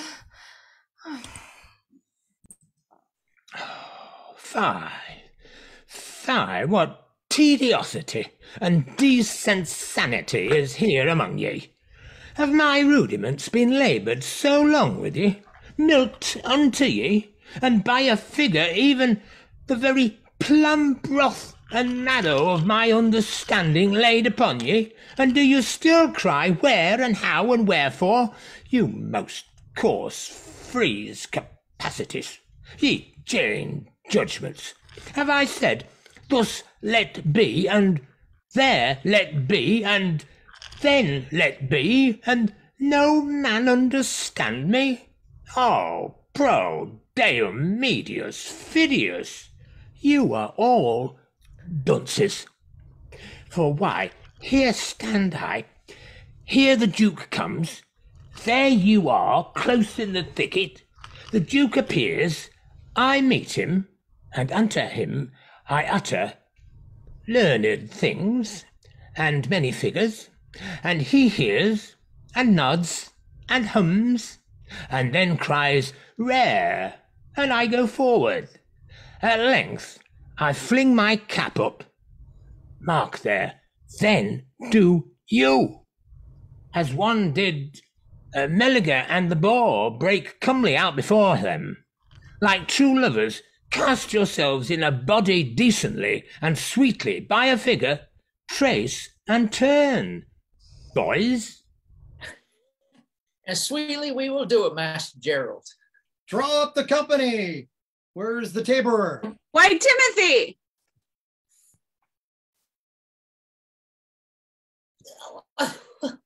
But I say, where's their women? Here's Friz and Madeline. Little Lucci with the white legs and bouncy Barbary. Oh, and freckled Nell that never failed her master. Where be your ribbons, maids? Swim with your bodies and carry it sweetly and deliberately. And now and then a favour and a frisk. Let us alone, sir. Where's the rest of the music? Dispersed as you commanded. Couple then and see what's wanting. Where's the Bavian? Ah, my friend, carry your tale without offence or scandal to the ladies, and be sure you tumble with audacity and manhood, and when you bark, do it with judgment. Yes, sir. Quo usque tandem. Here is a woman wanting. They go whistle all the fats in the fire. Oh, we have, as learned authors utter, washed a tile. We have been fatuous and laboured vainly. This is that scornful piece, that scurvy hilding that gave her promise faithfully that she would be here. Cicely, the sumptuous taught her, the next gloves that I give her shall be dogskin. Nay, and she failed me once, you can tell, Arcus. She swore by wine and bread she would not break. An eel and woman, the learned poet says, unless less by the tail, and with thy teeth thou hold, will either fail. In manners this was false position. Fire will take her. Does she flinch now? What shall we determine, sir? Nothing. Our business is become a nullity. Yea, and a woeful and a piteous nullity. Now, when the credit of our town lay on it, now to be frample, not a piss of the nettle? Go thy ways, I'll remember thee, I'll fit thee. Oh, the George Allow came from the south, from the coast of Barbary.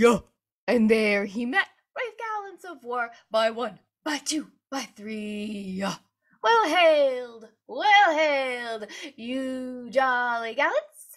And whither now are you bound? Oh, let me have your company till I come to the sounder.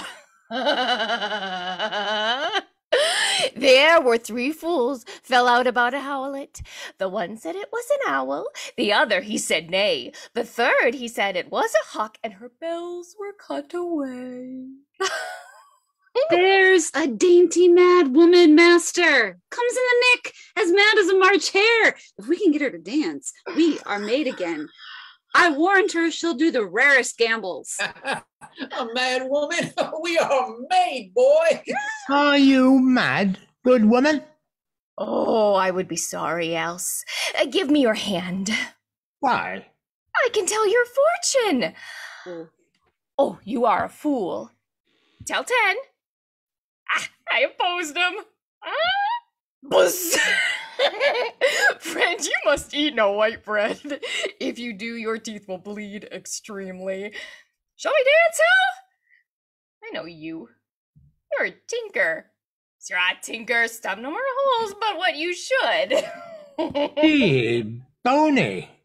A tinker, damsel? Or a conjurer.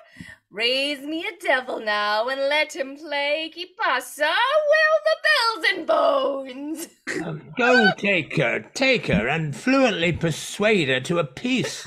Et opus exige, quod nec Jovis ira nec ignis. Strike up and lead her in. Come, lass, let's trip it. Oh, I'll lead. Oh, do. Persuasively and cunningly. Away, boys. I hear the horns. Give me some meditation and mark your cue. Pallas inspire me. This way the stag took. Stay and edify. What have we here? Some country sport upon my life, sir. Well, sir, go forward. We will edify. Ladies, sit down. We'll stay it. Oh, thou doughty duke, all hail, sweet ladies. This is a cold beginning. If you but favour our country pastime, nay it is.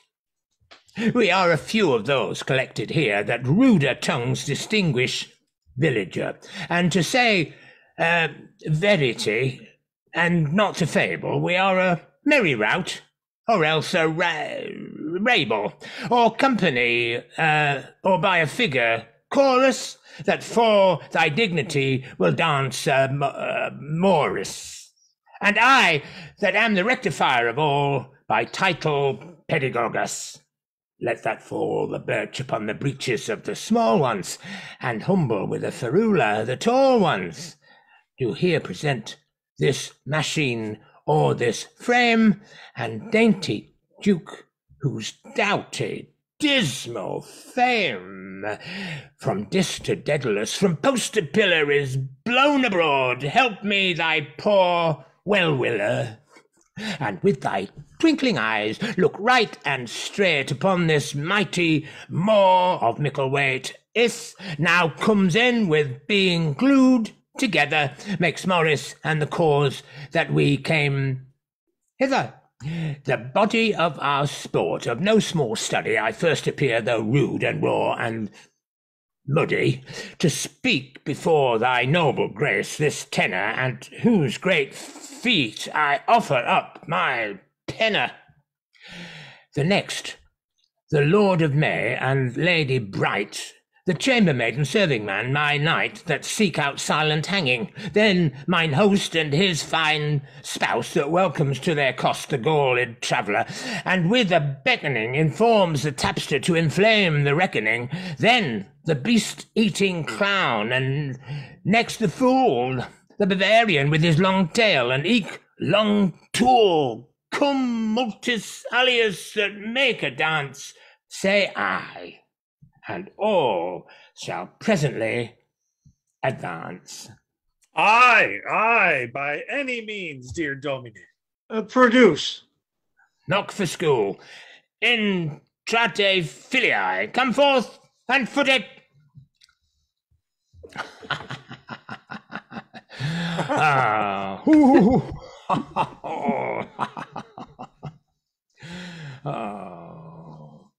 Oh, ladies, if we have been merry, and have pleased you with a derry and a down, say a schoolmaster's no clown. Duke, if we have pleased thee too, and have done as good boys should do, give us but a tree or twain for a maypole, and again ere another year run out, we'll make thee laugh, and all this rout. Take 20, Domine. How does my sweetheart? Never so pleased, sir. Was an excellent dance, and for a preface, I never heard better. Schoolmaster, I thank you. One see him all rewarded. And here's something to paint your pole withal. Now, do our sports again. May the stag thou huntest stand long, and the dogs be swift and strong. May they kill him without lets, and the ladies eat his dowsets. Come, we are all made. Die, deque, omnes, you have all danced rarely, wenches.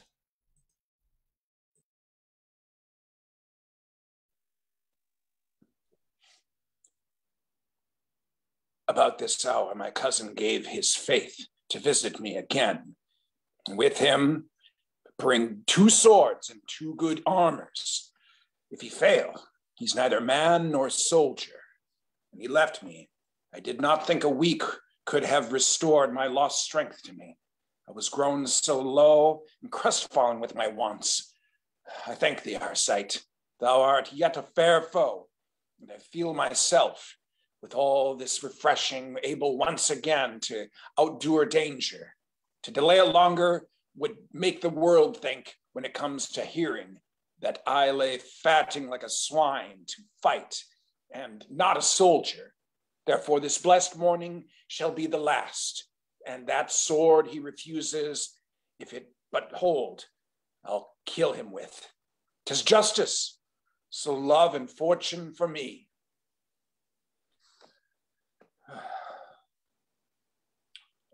Good morrow.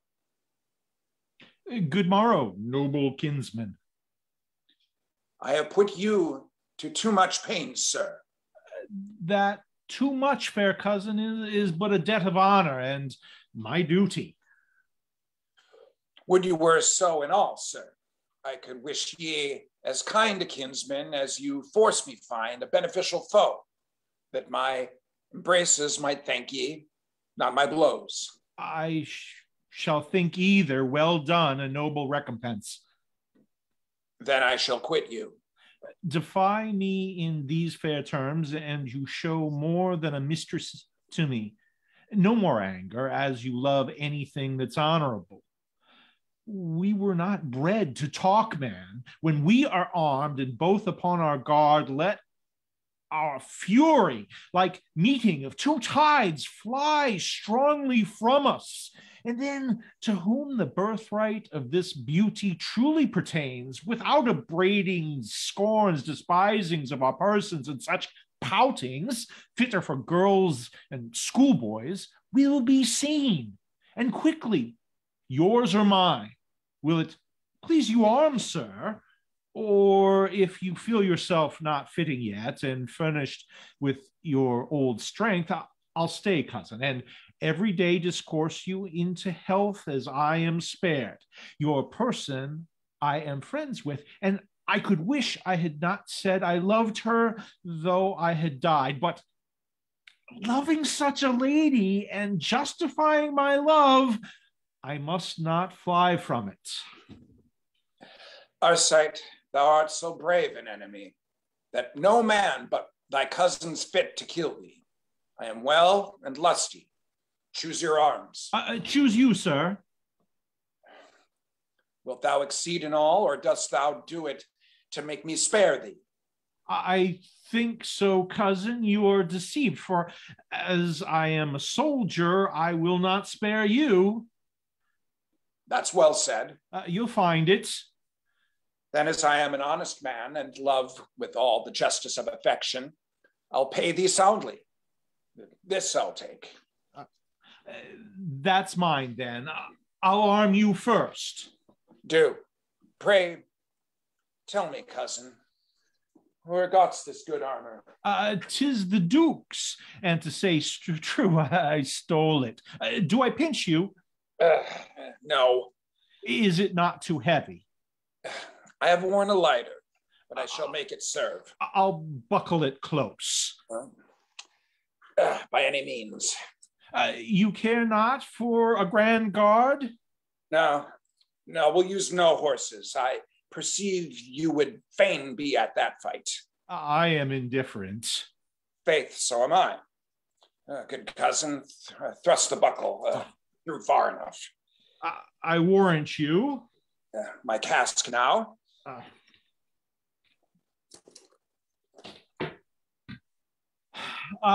Will you fight bare arms? We shall be the nimbler. But use your gauntlets, though. Those are the least. Pray thee, take mine, good cousin. Thank you, Arcite. How do I look? Am I fallen much away? Faith, very little. Love has used you kindly. I'll warrant thee. I'll strike home. Do, and spare not. I'll give you cause, sweet cousin. Now to you, sir. Methinks this armor's very like that, Arcite. Thou werst the day the 3 kings fell, but lighter. That was a very good one, and that day I well remember you outdid me, cousin. I never saw such valor. When you charged upon the left wing of the enemy, I spurred hard to come up, and under me I had a right good horse. You had indeed. A bright bay, I remember. Yes, but all was vainly labored in me. You outwent me, nor could my wishes reach you, yet a little I did by imitation. More by virtue. Your modest cousin.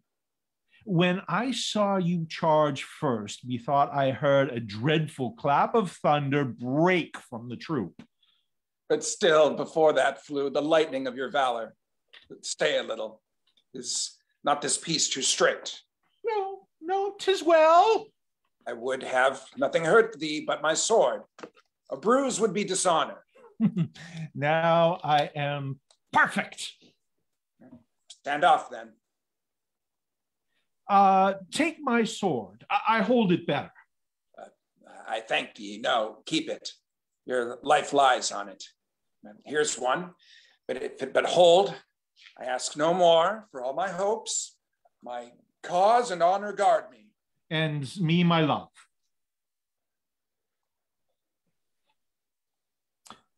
Is there aught else to say? This only, and no more. Thou art mine aunt's son, and that blood we desire to shed is mutual. In me, thine, and in thee, mine. My sword is in my hand, and if thou killst me, the gods and I forgive thee.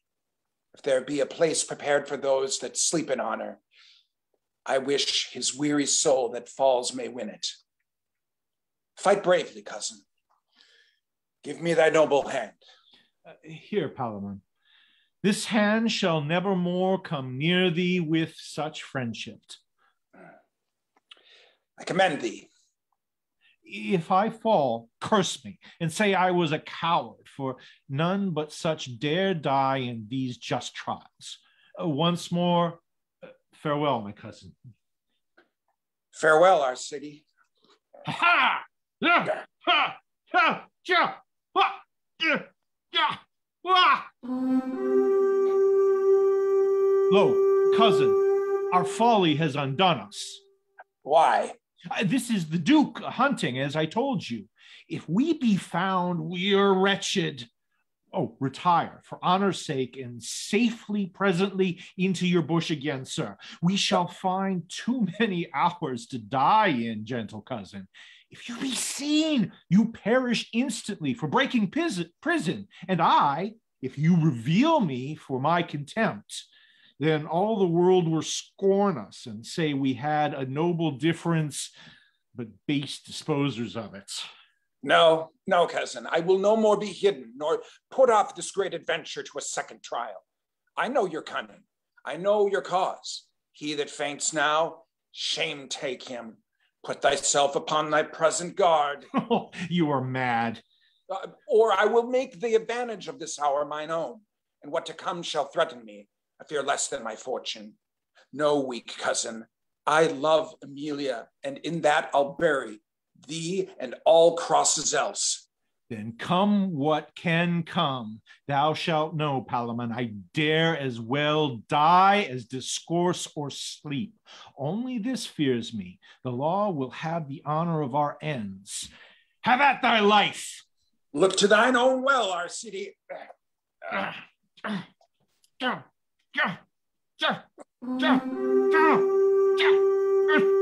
What ignorant and mad malicious traitors are you that against the tenor of my laws are making battle, thus like knights appointed without my leave and officers of arms? By Castor both shall die. Hold thy word, Theseus. We are certainly both traitors, both despisers of thee and of thy goodness. I am Palamon, that cannot love thee. He that broke thy prison, think well what that deserves. And this is Arcite. A bolder traitor never trod thy ground. A falser never seemed a friend. This is the man, was begged and banished. This is he, contemns thee, and what thou darest do, and in this disguise, against thy own edict follows thy sister, that fortunate bright star, the fair Emilia, whose servant, if there be a right in seeing, and first bequeathing of the soul to, justly I am, and which is more dares think her his.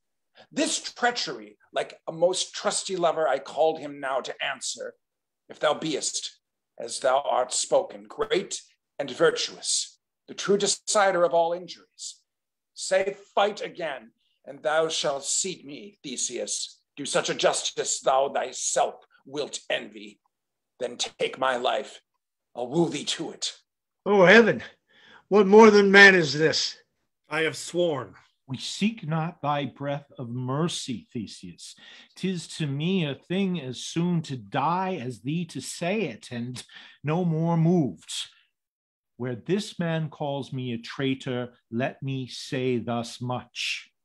If in love be treason, in service of so excellent a beauty, as I love most, and in that faith will perish, as I have brought my life here to confirm it, as I have served her truest, worthiest, as I dare kill this cousin that denies it, so let me be most traitor, and ye please me.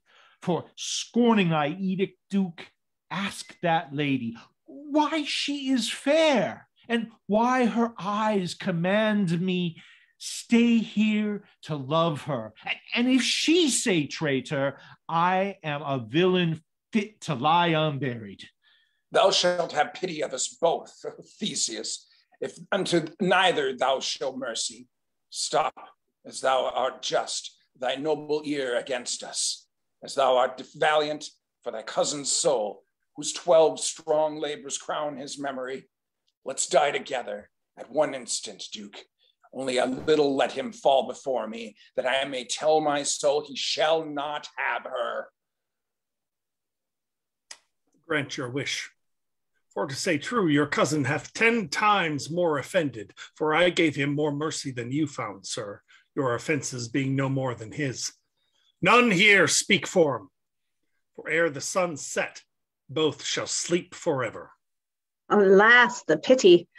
Now or never, sister, speak, not to be denied. That face of yours will bear the curses else of after ages for these lost cousins.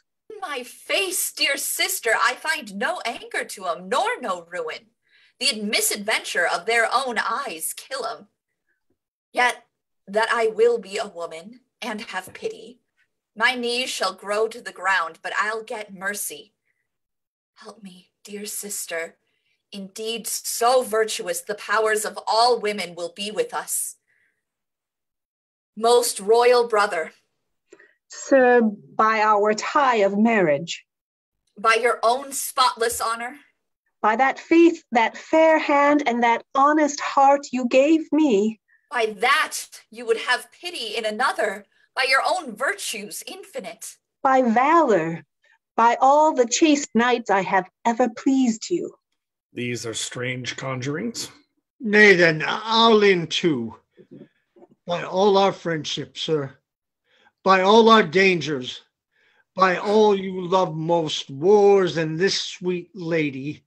By that you would have trembled to deny a blushing maid.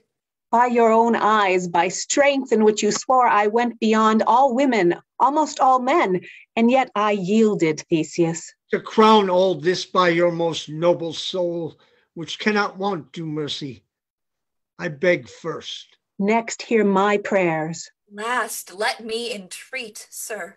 For mercy. Mercy. Mercy on these princes. You make my faith real. Say I felt compassion to them both. How would you place it? Upon their lives, but with their banishments.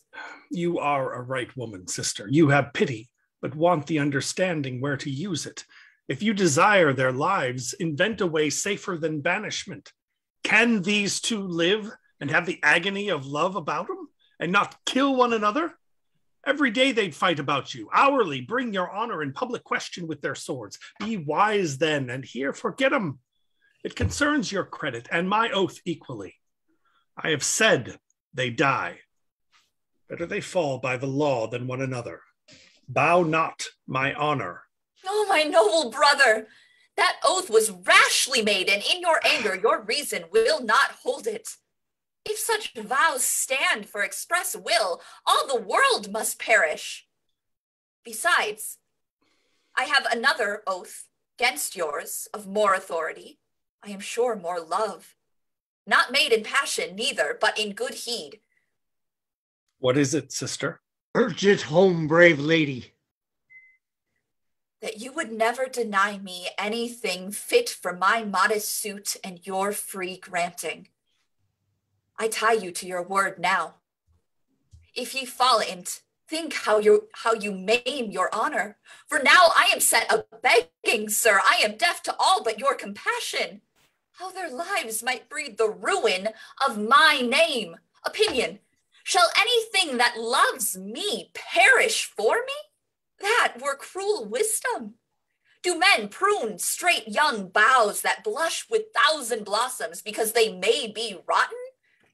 Oh, Duke Theseus, the goodly mothers that have groaned for these, and all the longing maids that ever loved, if your vows stand, shall curse me and my beauty, and in their funeral songs for these two cousins despise my cruelty, and cry woe worth me till I am nothing but the scorn of women. For heaven's sake, save their lives and banish them. What conditions? Swear never more to make me their contention, or to know me, to tread upon thy dukedom, and to be wherever they shall travel, ever strangers to one another. I'll be cut to pieces before I take this oath. Forget I love her? Oh, all ye gods, despise me then. Thy banishment I not mislike, so we may fairly carry our swords and cause along, else never trifle, but take our lives, Duke. I must love and will, and for that love must and dare kill this cousin on any piece of the earth has. Will you, Arcite, take these conditions? He's a villain then. These are men. No, never, Duke. 'Tis worse to me than begging to take my life so basely. Though I think I never shall enjoy her, yet I'll preserve the honor of affection and die for her. Make death a devil. What may be done? For now I feel compassion. Let it not fall again, sir. Say, Emilia, if one of them were dead, as one must, are you content to take the other to your husband? They cannot both enjoy you. They are princes as goodly as your own eyes, and as noble as ever fame yet spoke of. Look upon them, and if you can love, end this difference. I give consent. Are you content too, princes? With all our souls. He that she refuses must die then. Any death thou canst invent, Duke. If I fall from that mouth, I fall with favor, and lovers yet unborn shall bless my ashes. If she refuses me, yet my grave will wed me, and soldiers sing my epitaph. Make choice then. But, sir, they are both too excellent. For me, a hair shall never fall of these men. What will become of them? Thus I ordain it, and by mine honor, once again it stands, or both shall die. You shall both to your country, and each within this month, accompanied with 3 fair knights, appear again in this place, in which I'll plant a pyramid, and whether before us that are here can force his cousin by fair and knightly strength to touch the pillar, he shall enjoy her. The other lose his head, and all his friends. Or shall he grudge to fall, nor think he dies with interest in this lady? Will this content ye? Yes. Here, cousin Arcite, I am friends again till that hour. I embrace thee. Are you content, sister? I must, sir, else both miscarry. Come, shake hands again then, and take heed, as you are gentlemen, this quarrel sleep till the hour prefixed, and hold your course. Dare not fail thee, Theseus. Come, I'll give you now usage like to princes and to friends. When ye return, who wins, I'll settle here. Who loses, yet I'll weep upon his bier.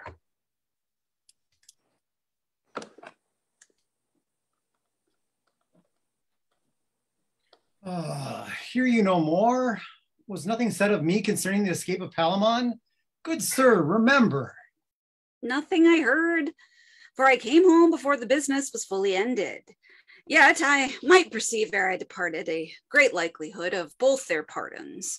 For fair Hippolyta and fair-eyed Emily upon their knees begged with such handsome pity that the Duke methought stood staggering whether he should follow his rash oath or the sweet compassion of those 2 ladies. And to second them, that truly noble Prince Pirithous hath his own heart set in 2, that I hope all shall be well. Neither heard I one question of your name or his scape. Pray heaven it holds so. Indeed. Be of good comfort, man. I bring you news, good news. They are welcome. Palamon has cleared you, and got your pardon, and discovered how and by whose means he escaped, which was your daughter's, whose pardon is procured too. And the prisoner, not to be held ungrateful to her goodness, has given a sum of money to her marriage, a large one, I assure you. You're a good man, and ever bring good news. How was it ended? Why, as it should be, that they never begged, but they prevailed, had their suits fairly granted. The prisoners had their lives. I knew 'twould be so. Ah, but there be new conditions, which you'll hear of at better time. I hope they are good. They are honourable. How good they'll prove, I know not. 'Twill be known. Alas, sir, where's your daughter? Why do you ask? Oh, sir, when did you see her? How he looks. This morning. Was she well? Was she in health? Sir, when did she sleep? These are strange questions. I do not think she was very well, for now you make me mind her, but this very day I asked her questions and she answered me so far from what she was, so childishly, so sillily, as if she were a fool and innocent, and I was very angry, but what of her, sir? Nothing but my pity. Oh, but you must know it, and as good by me as by another that less loves her. Well, sir? Not right? Not well? No, sir, not well. 'Tis too true. She is mad. It cannot be. Believe you'll find it so. I half suspected what you told me. The gods comfort her. Either this was her love to Palamon or fear of my miscarrying on escape, or both. 'Tis likely. But why all this haste, sir? I'll tell you quickly. As I late was angling in the great lake that lies behind the palace from the far shore, thick set with reeds and sedges, as patiently I was attending sport, I heard a voice, a shrill one, and attentive I gave my ear, when I might well perceive 'twas one that sung, and by the smallness of it a boy or woman. I then left my angle to his own skill, came near, but yet perceived not who made the sound. The rushes and the reeds had so encompassed it. I laid me down and listened to the words she sung, for then through a small glade cut by the fishermen, I saw it was your daughter. Pray go on, sir. She sung much, but no sense. Only I heard her repeat this often. Palamon is gone to the wood to gather mulberries. I'll find him out tomorrow. Oh, pretty soul. His shackles will betray him, he'll be taken. And what shall I do then? I'll bring a bevy, 100 black-eyed maids that love as I do, with chaplets on their heads as daffodillies, with cherry lips and cheeks of damask roses, and we'll all dance an antic for the Duke and beg his pardon. Then she talked of you, sir, that you must lose your head tomorrow morning, and she must gather flowers to bury you and see the house made handsome. Oh, then she sung nothing but willow, willow, willow, and between ever was Palamon, fair Palamon, and Palamon was a tall young man. The place was knee-deep where she sat, her careless tresses, a wreath of bulrush rounded about her, stuck 1,000 freshwater flowers of several colors, that methought she appeared like the fair nymph that feeds the lake with waters, or as iris newly dropped down from heaven. Rings she made of rushes that grew by, and to whom spoke the prettiest posies. Thus our true love tied. This you may lose, not me. And many a one. And then she wept and sung again and sighed, and with the same breath smiled and kissed her hand. Oh, alas, what pity it is. I made in to her. She saw me and straight sought the flood. I saved her and set her safe to land, when presently she slipped away and to the city made with such a cry and swiftness that, believe me, she left me far behind her. 3 or 4 I saw her far off cross her. One of them I knew to be your sister, where she stayed and fell scarce to be got away. I left them with her, and hither came to tell you. Here they are. May you never more enjoy the light.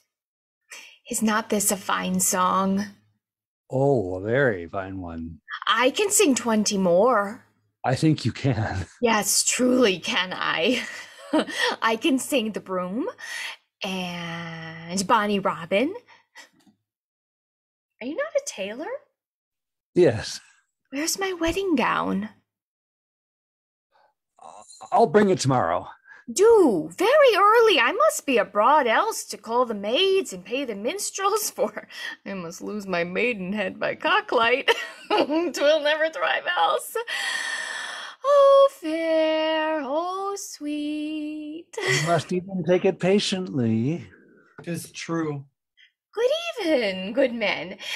Pray, did you ever hear of one young Palamon?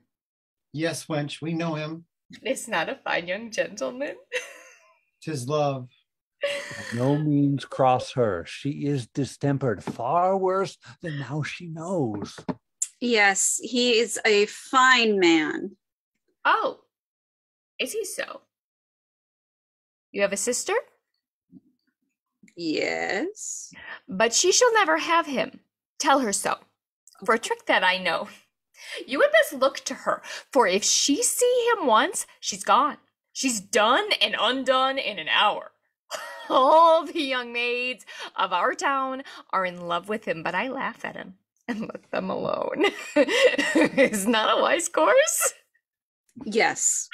There is at least 200 now with child by him. Well, there must be 4. Yet I keep close for all this, close as a cockle. And all these must be boys. He has the trick on't. And at 10 years old, they must all be gelt for musicians and sing the wars of Theseus. This is strange. Has you ever heard? But say nothing. No. They come from all parts of the dukedom to him. Oh, weren't ye? He had not so few last night as 20 to dispatch. He'll tickle up in 2 hours if his hand be in. Lost, past all cure. Heaven forbid, man. Oh, come hither. You are a wise man. Does she not know him? No, would she did. You are master of a ship? Yes. Where's your compass? Here. Set it to the north, and now direct your course to the wood where Palamon lies longing for me. For the tackling, let me alone. Come, weigh my hearts cheerily.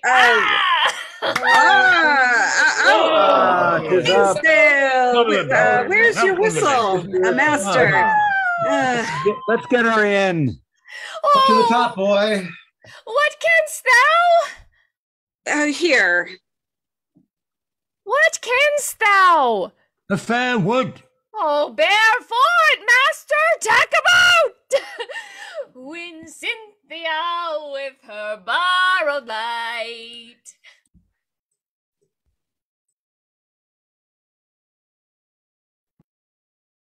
Yet I may bind up those wounds that must be opened and bleed to death for my sake else. I'll choose and end their strife. 2 such young and handsome men shall never fall for me. Their weeping mothers, following the dead cold ash of their sons, shall never curse my cruelty. Good heaven, what a sweet face has Arcite. If wise nature, with all her best endowments, all those beauties she sows into the births of noble bodies, were here a mortal woman, and had in her a coy denial of young maids, yet doubtless she would run mad for this man. What an eye! Of what fiery sparkle and quick sweetness has this young prince? Here, love himself sits smiling. Just such another wanton Ganymede set Jove afire with, and force the gods snatch up the goodly boy and set him by him a shining constellation. What a brow! Of what spacious majesty he carries, arched like the great-eyed Juno, but far sweeter, smoother than Pelops' shoulder. Fame and honor, Methinks from hence, as from a promontory pointed in heaven, should clap their wings and sing to all the underworld the loves and fights of gods and such men near him. Palamon is but his foil. To him a mere dull shadow. He's swarth and meager, of an eye as heavy as if he'd lost his mother. A still temper, no stirring in him, no alacrity. Of all this sprightly sharpness, not a smile. Yet, these errors that we count may become him. Narcissus was a sad boy, but a heavenly. Who can find the bent of women's fancy? I am a fool. My reason is lost on me. I have no choice. And I have lied so lewdly that women ought to beat me.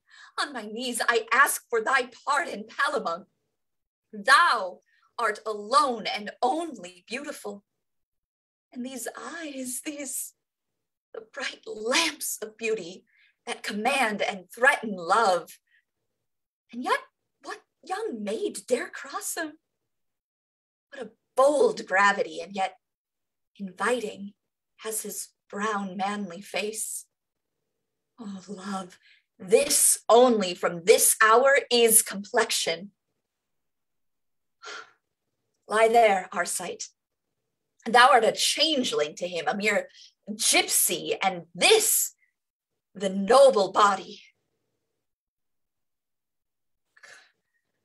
I am sodded, utterly lost. My virgin's faith has fled me, for if my brother but were now to ask me whether I loved, I'd run mad for Arcite. Now of my sister, more for Palamon. Stand both together, now come ask me, brother. Alas, I know not. Ask me now, sweet sister, I may go look. What a mere child is fancy, that having two fair gods of equal sweetness cannot distinguish, but must cry for both.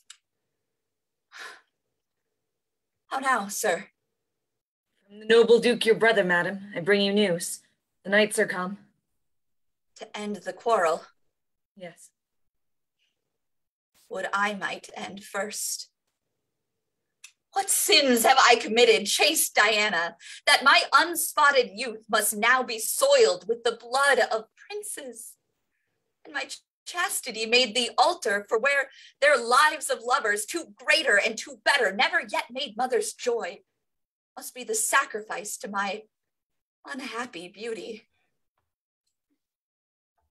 Bring him in quickly, by any means. I long to see him. Your two contending lovers are returned, and with them their fair knights. Now, my fair sister, you must love one of them. I had rather both, so neither for my sake should fall untimely. Who saw him? I a while. And I. From whence come you, sir? From the knights. Pray, speak, you that have seen them, what they are. I will, sir, and truly what I think. 6 braver spirits than these they have brought, if we judge by the outside, I never saw nor read of. He that stands in the first place with our sight by his seeming should be a stout man, by his face a prince, his very looks, so say him, his complexion nearer a brown than black, stern and yet noble, which shows him hardy, fearless, proud of dangers. The circles of his eyes show fire within him, and is a heated lion, so he looks. His hair hangs long behind him, black and shining like raven's wings, his shoulders broad and strong, armed long and round, and on his thigh a sword hung by a curious baldric when he frowns to steal his will with. Better, my conscience was never a soldier's friend. Thou hast well described him. Yet a great deal short, methinks, of him that's first with Palamon. Pray, speak him, friend. I guess he is a prince too, and if it may be greater for a show, he has all the ornament of honor in it. He's somewhat bigger than the knight he spoke of, but of a face far sweeter.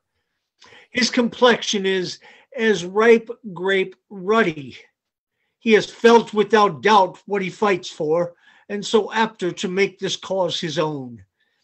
In his face appears all the fair hopes of what he undertakes, and when he's angry, then a settled valor, not tainted with extremes, runs through his body and guides his arms to brave things. Fear he cannot. He shows no such soft temper. His head yellow, hard-haired, and curled thick twin like ivory Todd's, not to undo with thunder. In his face, the livery of the warlike maid appears pure red and white, for yet no beard has blessed him, and in his rolling eyes sits victory. And if she ever meant to crown his valor, his nose stands high, a character of honor. His red lips after fights are fit for ladies. Must these men die too? When he speaks, his tongue sounds like a trumpet. All his lineaments as a man would wish him strong and clean. He wears a well-distilled axe, the staff of gold. His age some 25. There's another, a little man, but a tough soul, seeming as great as any. Fairer promises in such a body, yet I never looked on. Oh, he that's freckle-faced. Ah, the same, my lord. Are they not sweet ones? Yes, they are well. Methinks, being so few and well disposed, they show great and fine art in nature. He's white-haired, not wanton white, but such a manly color next to an auburn, tough and nimble set, which shows an active soul. His arms are brawny, lined with strong sinews to the shoulder piece. Gently they swell, like women new conceived, which speaks him prone to labor, never fainting under the weight of arms, stout-hearted still, but when he stirs a tiger. He's gray-eyed, which yields compassion where he conquers, sharp to spy advantages, and where he finds them, he's swift to make them his. He does no wrongs, nor takes none. He's round-faced, and when he smiles, he shows a lover. When he frowns, a soldier. About his head, he wears the winter's oak, and in it stuck the favor of his lady. His age, some 6 and 30. In his hand, he bears a charging staff embossed with silver. Are they all thus? They are all the sons of honor. Now, as I have a soul, I long to see him. Lady, you shall see men fight now. I wish it, but not the cause, my lord. They would show bravely about the titles of 2 kingdoms. 'Tis pity love should be so tyrannous. Oh, my soft-hearted sister, what think you? Weep not till they weep blood. Wench, it must be. You have steeled them with your beauty. Honored friend, to you I give the field. Pray, order it, fitting the persons that must use it. Yes, sir. Come, I'll go visit them. I cannot stay. Their fame has fired me so till they appear. Good friend, be royal. There shall want no bravery. Go weep, for whosoever wins loses a noble cousin for thy sins. Her distraction is more at some time of the moon than other some, is it not? Oh, she is continually in a harmless distemper, sleeps little, altogether without appetite, save often drinking, dreaming of another world and a better, and what broken piece of matter soever she's about. The name Palamon lards it, that she farces every business withal, fits it to every question. Look, where she comes, you shall perceive her behavior. I have forgot it quite. The burden on't was down. Penned by no worse man than Geraldo, Emilia's schoolmaster. He's as fantastical too as ever he may go upon legs, for in the next world will Dido see Palamon, and then she will be out of love with Aeneas. What stuff's here, poor soul? even thus all day long. Now, for this charm that I told you of, you must bring a piece of silver on the tip of your tongue, or no fairy. Then, if it be your chance to come where the blessed spirits, there's a sight now, we maids that have our livers perished, cracked to pieces with love, we shall come there and do nothing all day long but pick flowers with Proserpine. Then will I make Palamon a nosegay, then let him mark me then.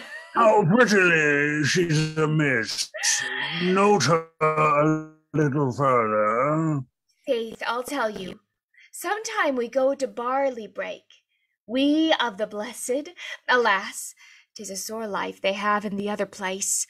Such burning, frying, boiling, hissing, howling, chattering, cursing. Oh, they have shrewd measure, take heed. If one be mad or hang or drown themselves, thither they go. Oh, Jupiter bless us. And there shall we be put in a cauldron of lead and usurer's grease amongst a whole million of cut purses, and there boil like a gammon of bacon that will never be enough. How her brain coins. Lords and courtiers that have got maids with child, they are in this place. They shall stand in fire up to the navel and in ice up to the heart, and there the offending part burns and the deceiving part freezes. In truth, a very grievous punishment, as one would think, for such a trifle. Believe me, one would marry a leprous witch to be rid on't, I'll assure you. How she continues this fancy. It is not engraft madness, but a most thick and profound melancholy. You hear there a proud lady and a proud city wife howl together. I were a beast, and I'll call it a good sport. One cries, "Oh, this smoke!" The other, "This fire!" One cries, "Oh, that I ever did it behind the arras!" And then howls. The other curses a suing fellow and her garden house. I will be true, my stars, my fate. What think you of her, sir? I think she has a perturbed mind, which I cannot minister to. Alas, what then? Understand you, she have affected any man ere she beheld Palamon. I was once, sir, in great hope she had fixed her liking on this gentleman, my friend.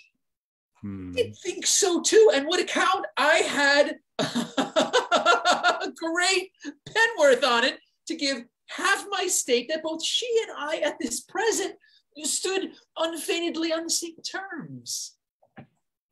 Yes. That intemperate surfeit of her eye hath distempered the other senses, that may return and settle again to execute their preordained faculties, but they are now in most extravagant vagary. This you must do. Confine her to a place where light may rather seem to steal in than be permitted. Take upon you, young sir, her friend, the name of Palamon. Say you come to eat with her and to commune of love. This will catch her attention, for this her mind beats upon. No other object that is inserted twixt her mind and I become the pranks and friskins of her madness. Sing to her such green songs of love as she says Palamon hath sung in prison. Come to her stuck in as sweet flowers as the season is mistress of, and thereto make an addition of some other compounded odors which are grateful to the senses. Yes. All this shall become Palamon, for Palamon can sing, and Palamon it is sweet and every good thing. Desire to eat with her, carve her, drink to her, and still among intermingle your petition of grace and acceptance into her favor. Yes. Learn what maids have been companion and playfarers, and let them repair to her with Palamon in their mouths, and appear with tokens as if suggested for him. It is a falsehood she is in, and it is with falsehoods that it is to be combated. This may bring her to what? To eat, to sleep, and reduce what now square out of her into their former what? Their former law and regiments. I have seen it approved. How many times? I know not. But make the number more. I have great hope in this. I will, between the passages of this project, come in with my appliance. Let us put into execution and hasten the success which no doubt will bring forth comfort. Yes, comfort indeed. Yes. Now, let them enter, and before the gods tender their holy prayers. Let the temples burn bright with sacred fires, and the altars in hallowed clouds commend their swelling incense to those above us. Let no Jew be wanting. They have a noble work in hand, will honor the very powers that love them.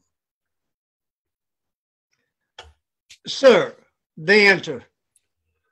You valiant and strong-hearted enemies, you royal germain foes, that this day come to blow that nearness out that flames between ye.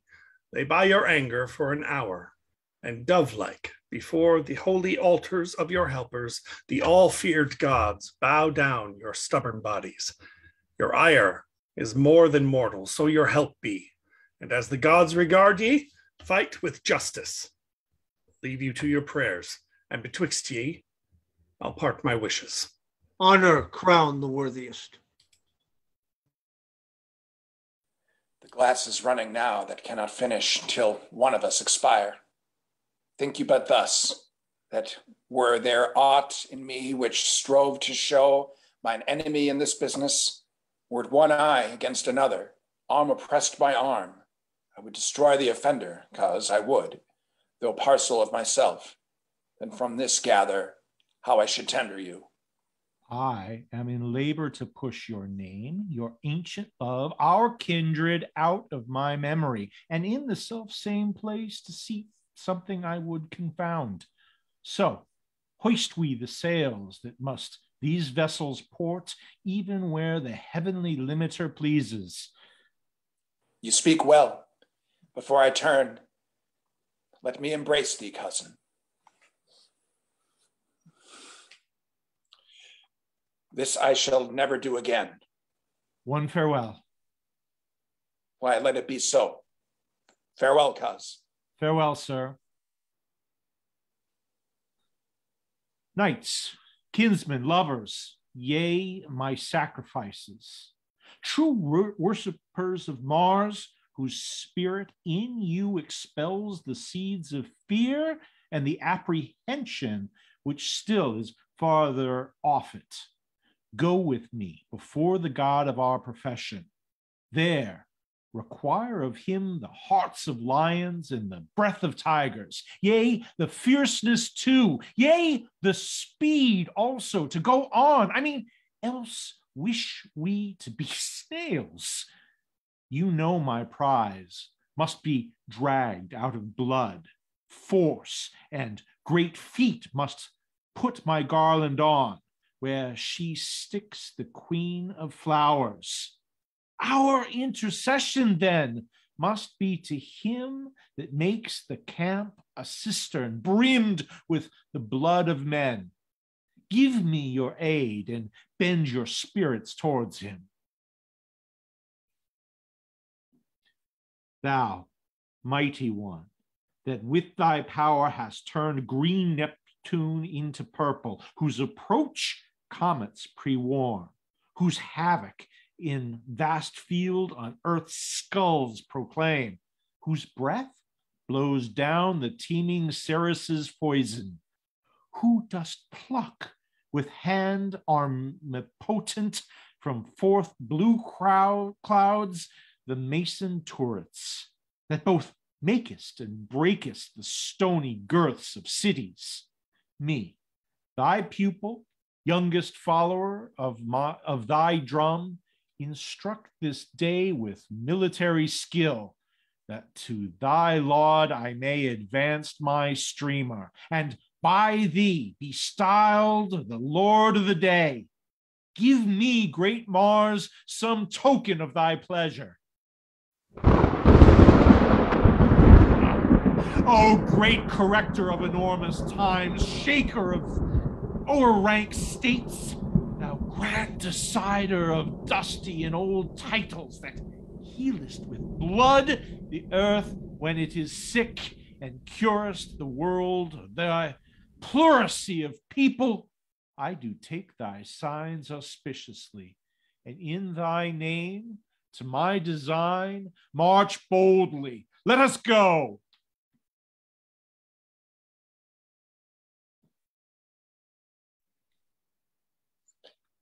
Our stars must glister with new fire, or be today extinct. Our argument is love, which, if the goddess of it grant, she gives victory too. Then blend your spirits with mine, you whose free nobleness do make my cause your personal hazard. To the goddess Venus, commend me, we are proceeding, and implore her power unto our party. Hail, sovereign queen of secrets, who has power to call the fiercest tyrant from his rage, to weep unto a girl that has the might, even with an eye glance, to choke Mars' drum and turn the alarm to whispers, that canst make a cripple flourish with his crutch and cure him before Apollo, that mayest force the king to be his subject's vassal and induce stale gravity to dance. The bold bachelor, whose youth, like wanton boys through bonfires, hath skipped thy flame. At 70 thou canst catch and make him to the scorn of his hoarse throat. Abuse young lays of love. What godlike power hast thou not power upon? To Phoebus thou as flames, hotter than his, the heavenly fires did scorch his mortal son, thine him. The huntress, all moist and cold, some say, began to throw her bow away and sigh. Take to thy grace, me thou vowed soldier, who do bear thy yoke as 'twere a wreath of roses, yet is heavier than lead itself, stings more than nettles. I have never been foul-mouthed against thy law, never revealed secret, for I knew none, would not had I kenned all that were. I never practiced upon man's wife, nor would the libels read of liberal wits. I never at great feasts sought to betray a beauty, but have blushed at simpering sirs that did. I have been harsh to large confessors, and have hotly asked them if they had mothers. I had one, a woman, and women where they wronged. I knew a man of 80 winters, this I told them, who, alas, of 14 brided. 'Twas thy power to put life into dust. The aged cramp had screwed his square foot round. The gout had knit his fingers into knots. Torturing convulsions from his globby eyes had almost drawn their spears, that what was life in him seemed torture. This anatomy had by his young fair fear a boy, and I believed it was his, for she swore it was, and who would not believe her? Brief I am to those that prate and have done, no companion. To those that boast and have not, a defier. To those that would and cannot, a rejoicer. Yea, him I do not love that tells close offices the foulest way, nor names concealments in the boldest language. Such a one am I, and vow that lover never yet made sigh truer than I. Oh, then, most soft, sweet goddess, give me the victory of this question, which is true love's merit, and bless me with a sign of thy great pleasure. Oh, that thou from 11 to 90 reign, mortal bosoms whose chaste is this word, and we in herds thy gain. I give thee thanks for this fair token, which being laid unto mine innocent true heart, arms in assurance my body to this business. Let us rise and bow before the goddess. Time comes on.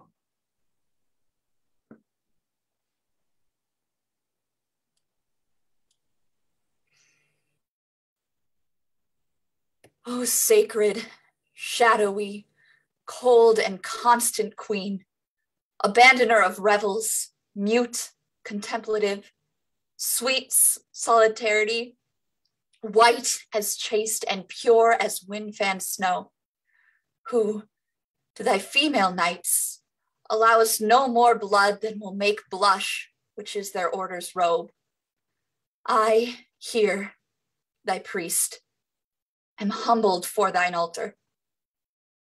Oh, vouchsafe, with that thy rare green eye, which never yet beheld a thing maculate, look on thy virgin, and, sacred silver mistress, lend thine ear, which never heard skirl term, into whose port never entered wanton sound, to my petition, seasoned with holy fear. This is my last vestal office.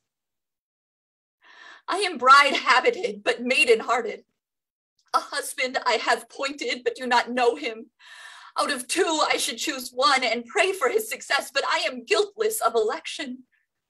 Of mine eyes, were I to lose one, they are equal precious. I could doom neither. That which perish should go to it unsentenced. Therefore, most modest queen, he of the two pretenders that best loves me and has the truest title in't, let him take off my wheaten garland, or else grant the file and quality I hold, I may continue in thy band. See what our general ebbs and flows out from the bowels of her holy altar. With sacred act advances but one rose. If well inspired, this battle shall confound both these brave knights, and I, a virgin flowered, must grow alone unplucked. The flower is fallen, the tree descends. O mistress, thou here dischargest me.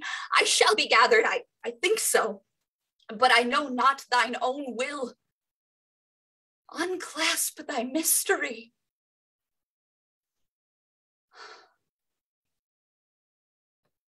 I hope she's pleased. Her signs were gracious.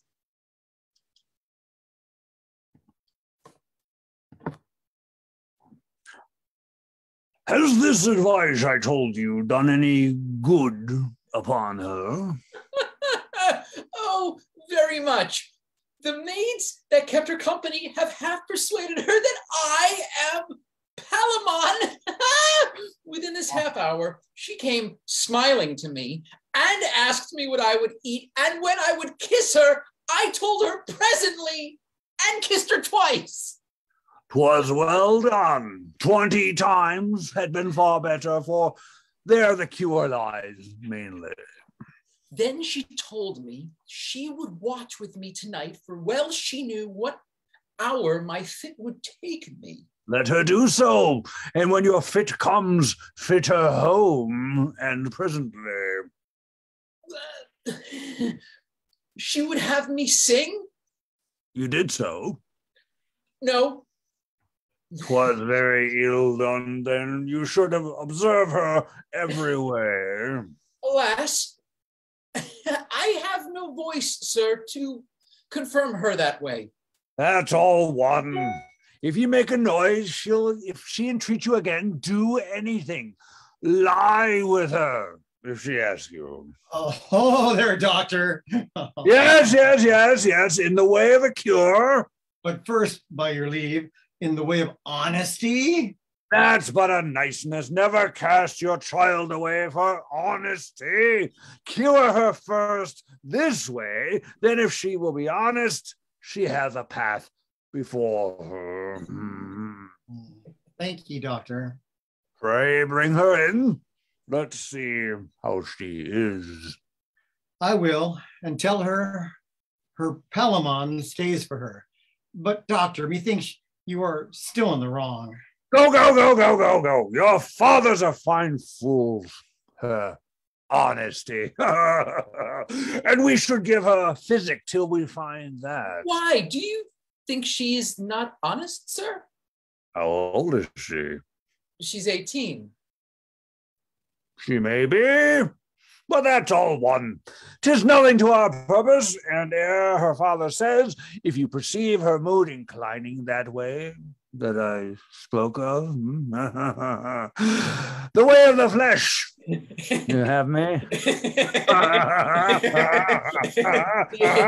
yeah, very well, sir. Please her appetite. Do it home. It cures her ipso facto, the melancholy humor that infects her. I'm of your mind, doctor. You'll find it so. She comes, pray, humor her. Come, your love Palamon stays for you, child, and has done this long hour to visit you. Oh, I thank him for his gentle patience. He is a kind gentleman, and I am much bound to him. Did you never see the horse he gave me? Yes. How do you like him? He's a very fair one.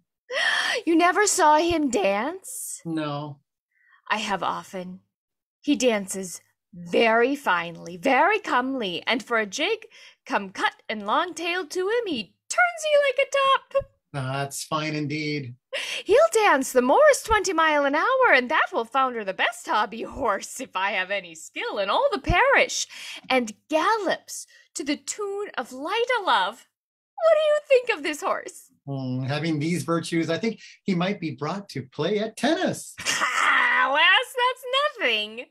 Can he write and read too? A very fair hand, and casts himself the accounts of all his hay and provender. That hostler must rise betime that cousins him. You know the chestnut mare the Duke has? Very well. She is horribly in love with him, poor beast. But he is like his master, coy and scornful. Oh, what dowry has she? Some 200 bottles and 20 strike of oats, but he'll ne'er have her. He lisps in his neighing, able to entice a miller's mare. He'll be the death of her. What stuff she utters! Make her see, here your love comes.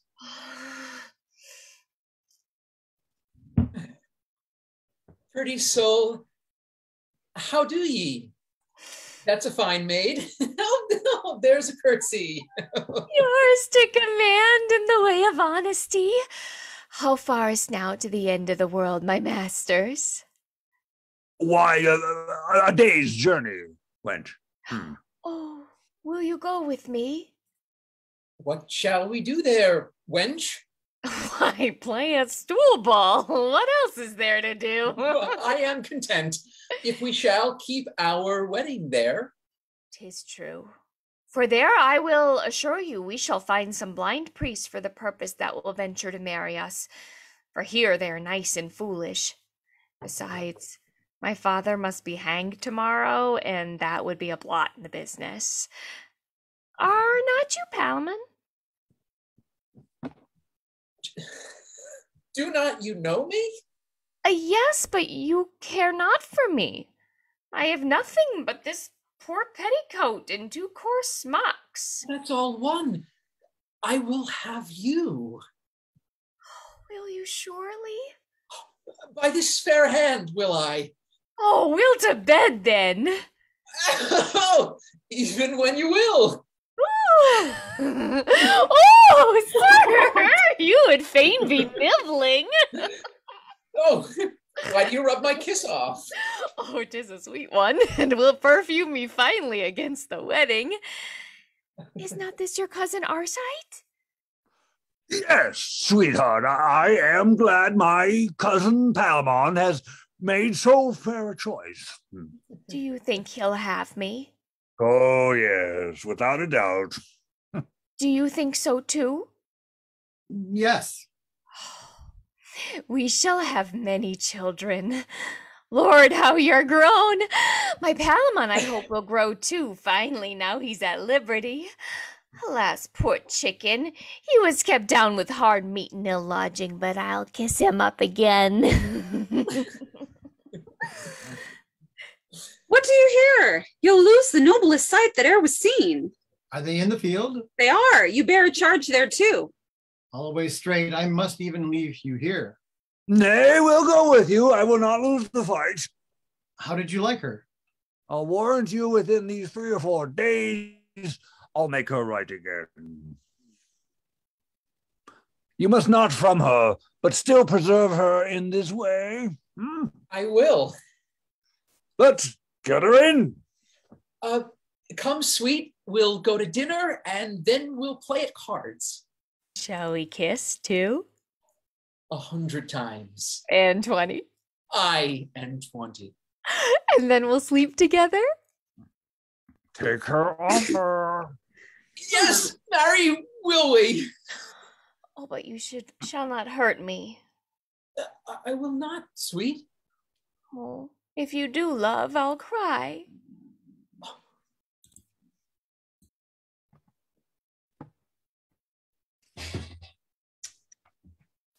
I'll step no further. Will you lose this sight? I had rather see a wren hawk at fly than this decision. Every blow that falls threats a brave life. Each stroke laments the place whereon it falls and sounds more like a bell than a blade. I will stay here. It is enough my hearing shall be punished with what happens, gainst which there is no deafening, but to hear, not taint mine eye with dread sights it may shun. Sir, my good lord, your sister will go no further. Oh, she must. She shall see deeds of honor in their kind, which sometimes show well penciled. Nature now shall make and act the story, the belief both sealed with eye and ear. You must be present. You are the victor's meed, the price and garland to crown the question's title. Pardon me. If I were there, I'll wink. You must be there. This trial as 'twere the night, and you the only star to shine. I am extinct. There is but envy in that light which shows one the other, darkness, whichever was the dam of horror, who does stand accursed of many mortal millions, may now, by casting her black mantle over both that neither could find the other, get herself some part of a good name, and many a murderer set off whereto she's guilty. You must go. In faith, I will not. Why, the knights must kindle their valor at your eye. Know of this war, you are the treasure and must needs be by to give the service pay. Sir, pardon me. The title of a kingdom may be tried out of itself. Well then, at your pleasure. Those that remain with you could wish their office to any of their enemies. Farewell, sister. I am like to know your husband for yourself by some small start of time. He whom the gods do of the two know best, I pray them he may be made your lot.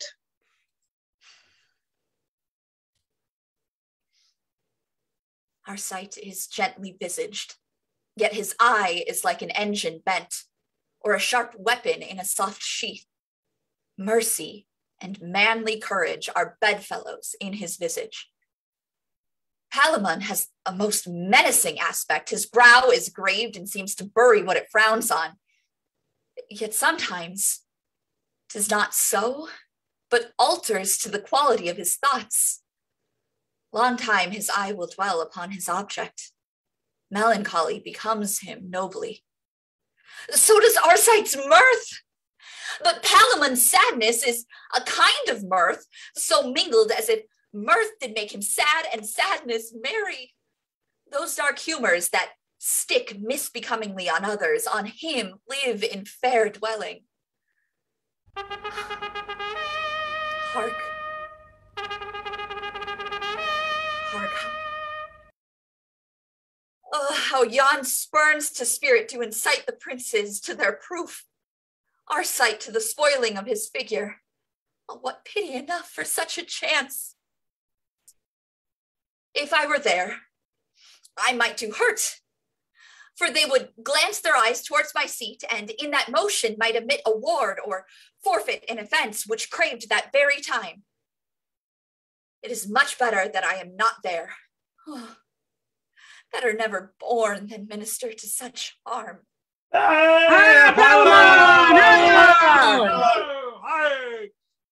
What is the chance? The cries of Palamon. Then he is one. 'Twas ever likely he looked all grace and success, and he is doubtless the primmest of men. I prithee run and tell me how it goes. Palamon! Still Palamon. Run and inquire. Poor servant, I was lost. Upon my right side, I still wore thy picture. Palamon's on my left. Why so? I know not. I had no end in else. Chance would have it so. On the sinister side of the heart's lies, Palamon had the best voting chance.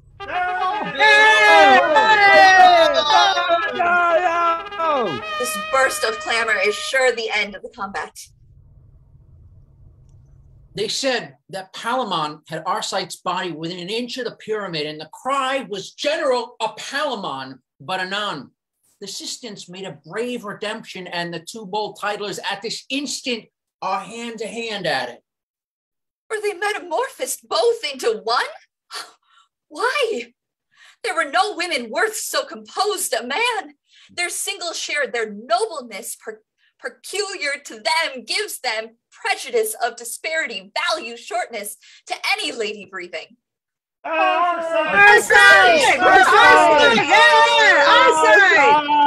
More exalting. Palamon still? Nay, now the sound is Arcite. I prithee, lay attention to the cries, set both thine ears to the business. Arcite! Arcite! Victory! Arcite! Arcite! The cry is Arcite and victory. Hark! Arcite, victory! The combat's consummation is proclaimed by the wind instruments. Arcite saw that Arcite was no babe. God's lid, his richness and costliness of spirit, looked through him.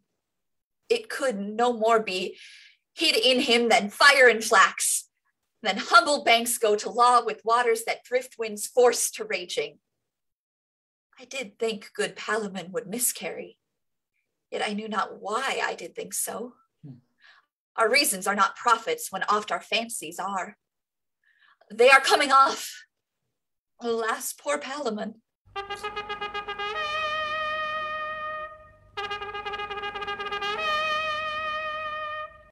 Lo, where our sister is in expectation, yet quaking and unsettled. Fairest Emily, the gods by their divine arbitrament have given you this night. He is a good one as ever struck at head. Give me your hands. Receive you her, you him. Be plighted with a love that grows as you decay. Emily, to buy you I have lost what's dearest to me, save what is bought, and yet I purchase cheaply, as I do rate your value. Oh, love sister, he speaks now of as brave a knight as e'er did spur a noble steed. Surely the gods would have him die a bachelor, lest his race should show in the world too godlike. His behavior so charmed me that methought Alcides was to him a sow of lead. If I could praise each part of him to the all I have spoke, your Arcite did not lose by it, for he that was thus good encountered yet his better. I have heard 2 emulous Philomels beat the ear of the night with their contentious throats, now one the higher, anon the other, then again the first, and by outbreasted that the sense could not be judged between them. So it fared good space between these kinsmen, till heavens did make hardly one the winner. Wear the garland with joy that you have won. For the subdued, give them our present justice, since I know their lives but pinch 'em. Let it here be done. The scene's not for our seeing. Go we hence, right joyful, with some sorrow. Arm your prize. I know you will not lose her. Hippolyta, I see one eye of yours conceives a tear, the which it will deliver. Is this winning? Oh, all you heavenly powers, where is your mercy? But that your wills have said it must be so, and charge me to live to comfort this unfriended, this miserable prince that cuts away a life more worthy from him than all women. I should and would die too. Infinite pity that 4 such eyes should be so fixed on one that 2 must needs be blind for it. So it is.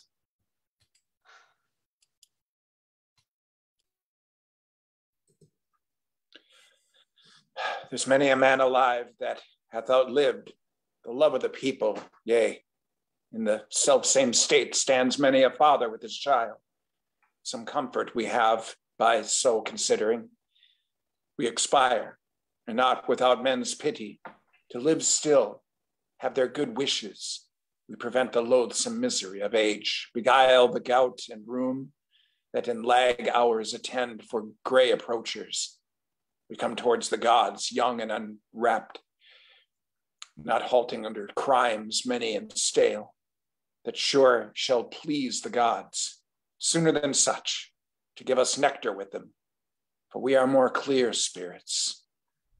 My dear kinsmen, whose lives for this poor comfort are laid down, you have sold them too cheap. What ending could be of more content? Or as the victors have fortune, whose title is as momentary as to the death us is certain. A grain of honour they do not o'erweigh us. Let us bid farewell, and with our patience anger tottering fortune, who at her certainest reels. Come. Who begins? Even he that led you to this banquet shall taste to you all. My friend, your gentle daughter gave me freedom once. You'll see it done now forever. Pray, how does she? I heard she was not well. Her kind of ill gave me some sorrow. Sir, she's well restored and to be married shortly. By my short life, I am most glad on it. 'Tis the latest thing I shall be glad of. Prithee, tell her so. Commend me to her, and to piece her portion tender her this. Nay, let's be offerers all. Is it a maid? Verily, I think so. A right good creature, more to me deserving than I can quite or speak of. Commend us to her. The gods requite you all and make her thankful. Adieu, and let my life be now as short as my leave taking. Lead, courageous cousin. We'll follow cheerfully. Follow cheerfully. On! Say! Oh!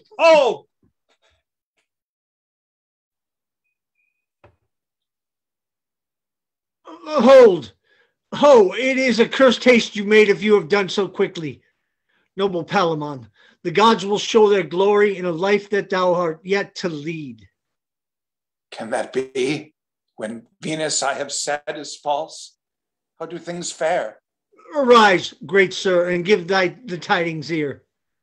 They are most dearly sweet and bitter. What hath waked us from our dream? Listen then.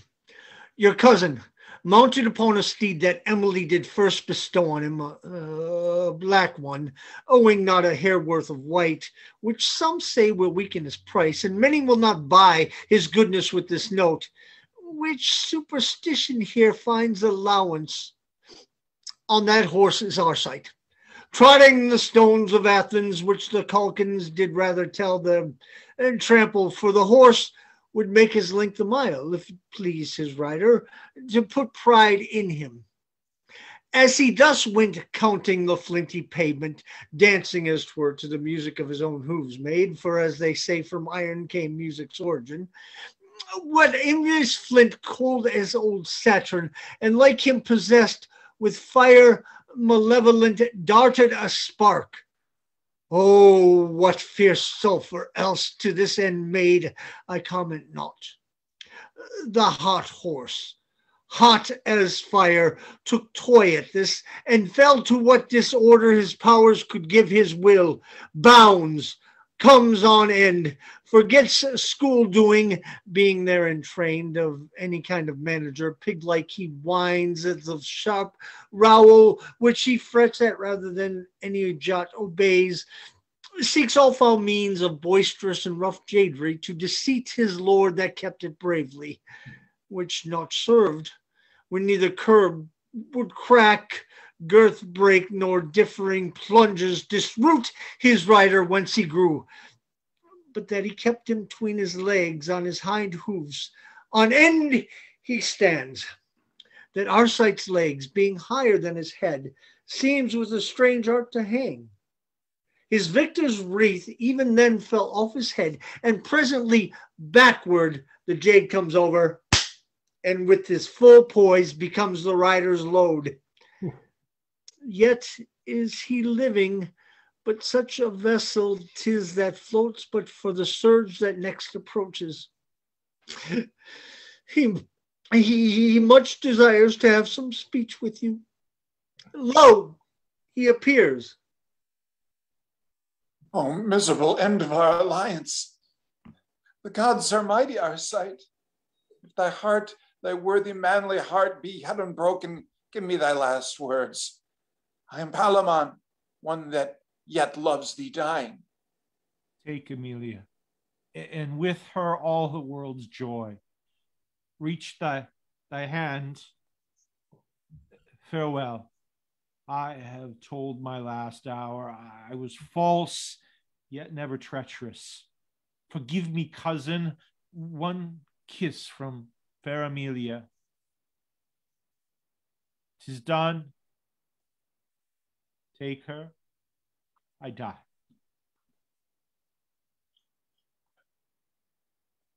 Thy brave soul seek Elysium. Close thine eyes, Prince. Blessed souls be with thee. Thou art a right good man, and while I live, this day I give to tears. And I to honor. This place first you fought. Even very here I sundered you. Acknowledge to the gods our thanks that you are living. His part is played, and though it were too short, he did it well. Your day is lengthened, and the blissful dew of heaven does arouse you. The powerful Venus well hath graced her altar, and given you your love. Our master Mars has vouched his oracle, and to Arcite gave the grace of the contention. So the deities have showed true justice. Bear this hence. Oh, cousin, that we should things desire which do cost us the loss of our desire. That naught could buy dear love, but loss of dear love. Never fortune did play a subtler game. The conquered triumphs, the victor has the loss. Yet in the passage, the gods have been most equal. Palamon, your kinsman hath confessed the right of the lady did lie in you, for you first saw her, and even then proclaimed your fancy.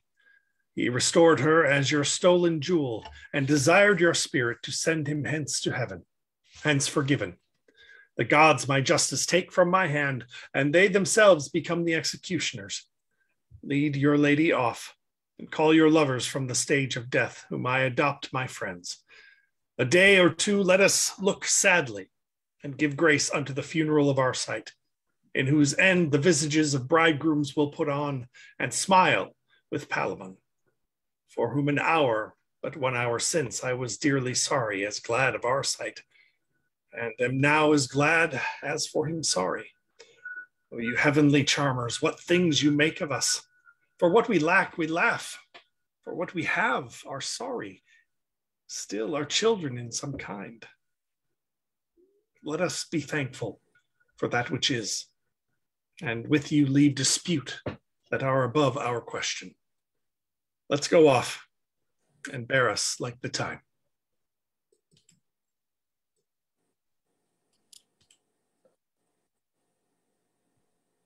I would now ask ye how ye like the play, but as it is with schoolboys, cannot say.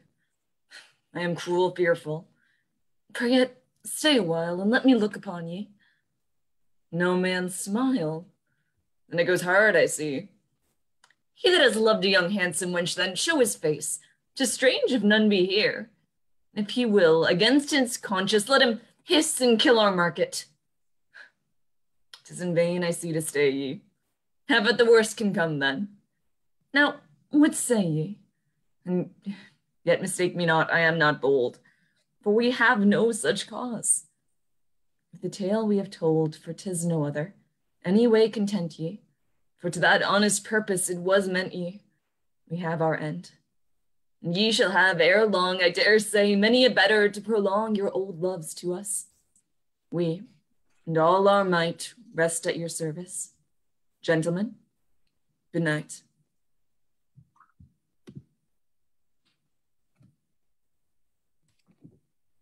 All right, come on back, everybody. Thanks for joining us tonight for this reading of The Two Noble Kinsmen. Now, we are getting near the end. We have just 2 readings left before we complete the canon. Next week is Shakespeare's shortest play, The Comedy of Errors, followed up by our final reading, which, of course, will be Hamlet. So come back and join us the next 2 Saturdays as we finish out the canon. Thanks, everybody. Good night.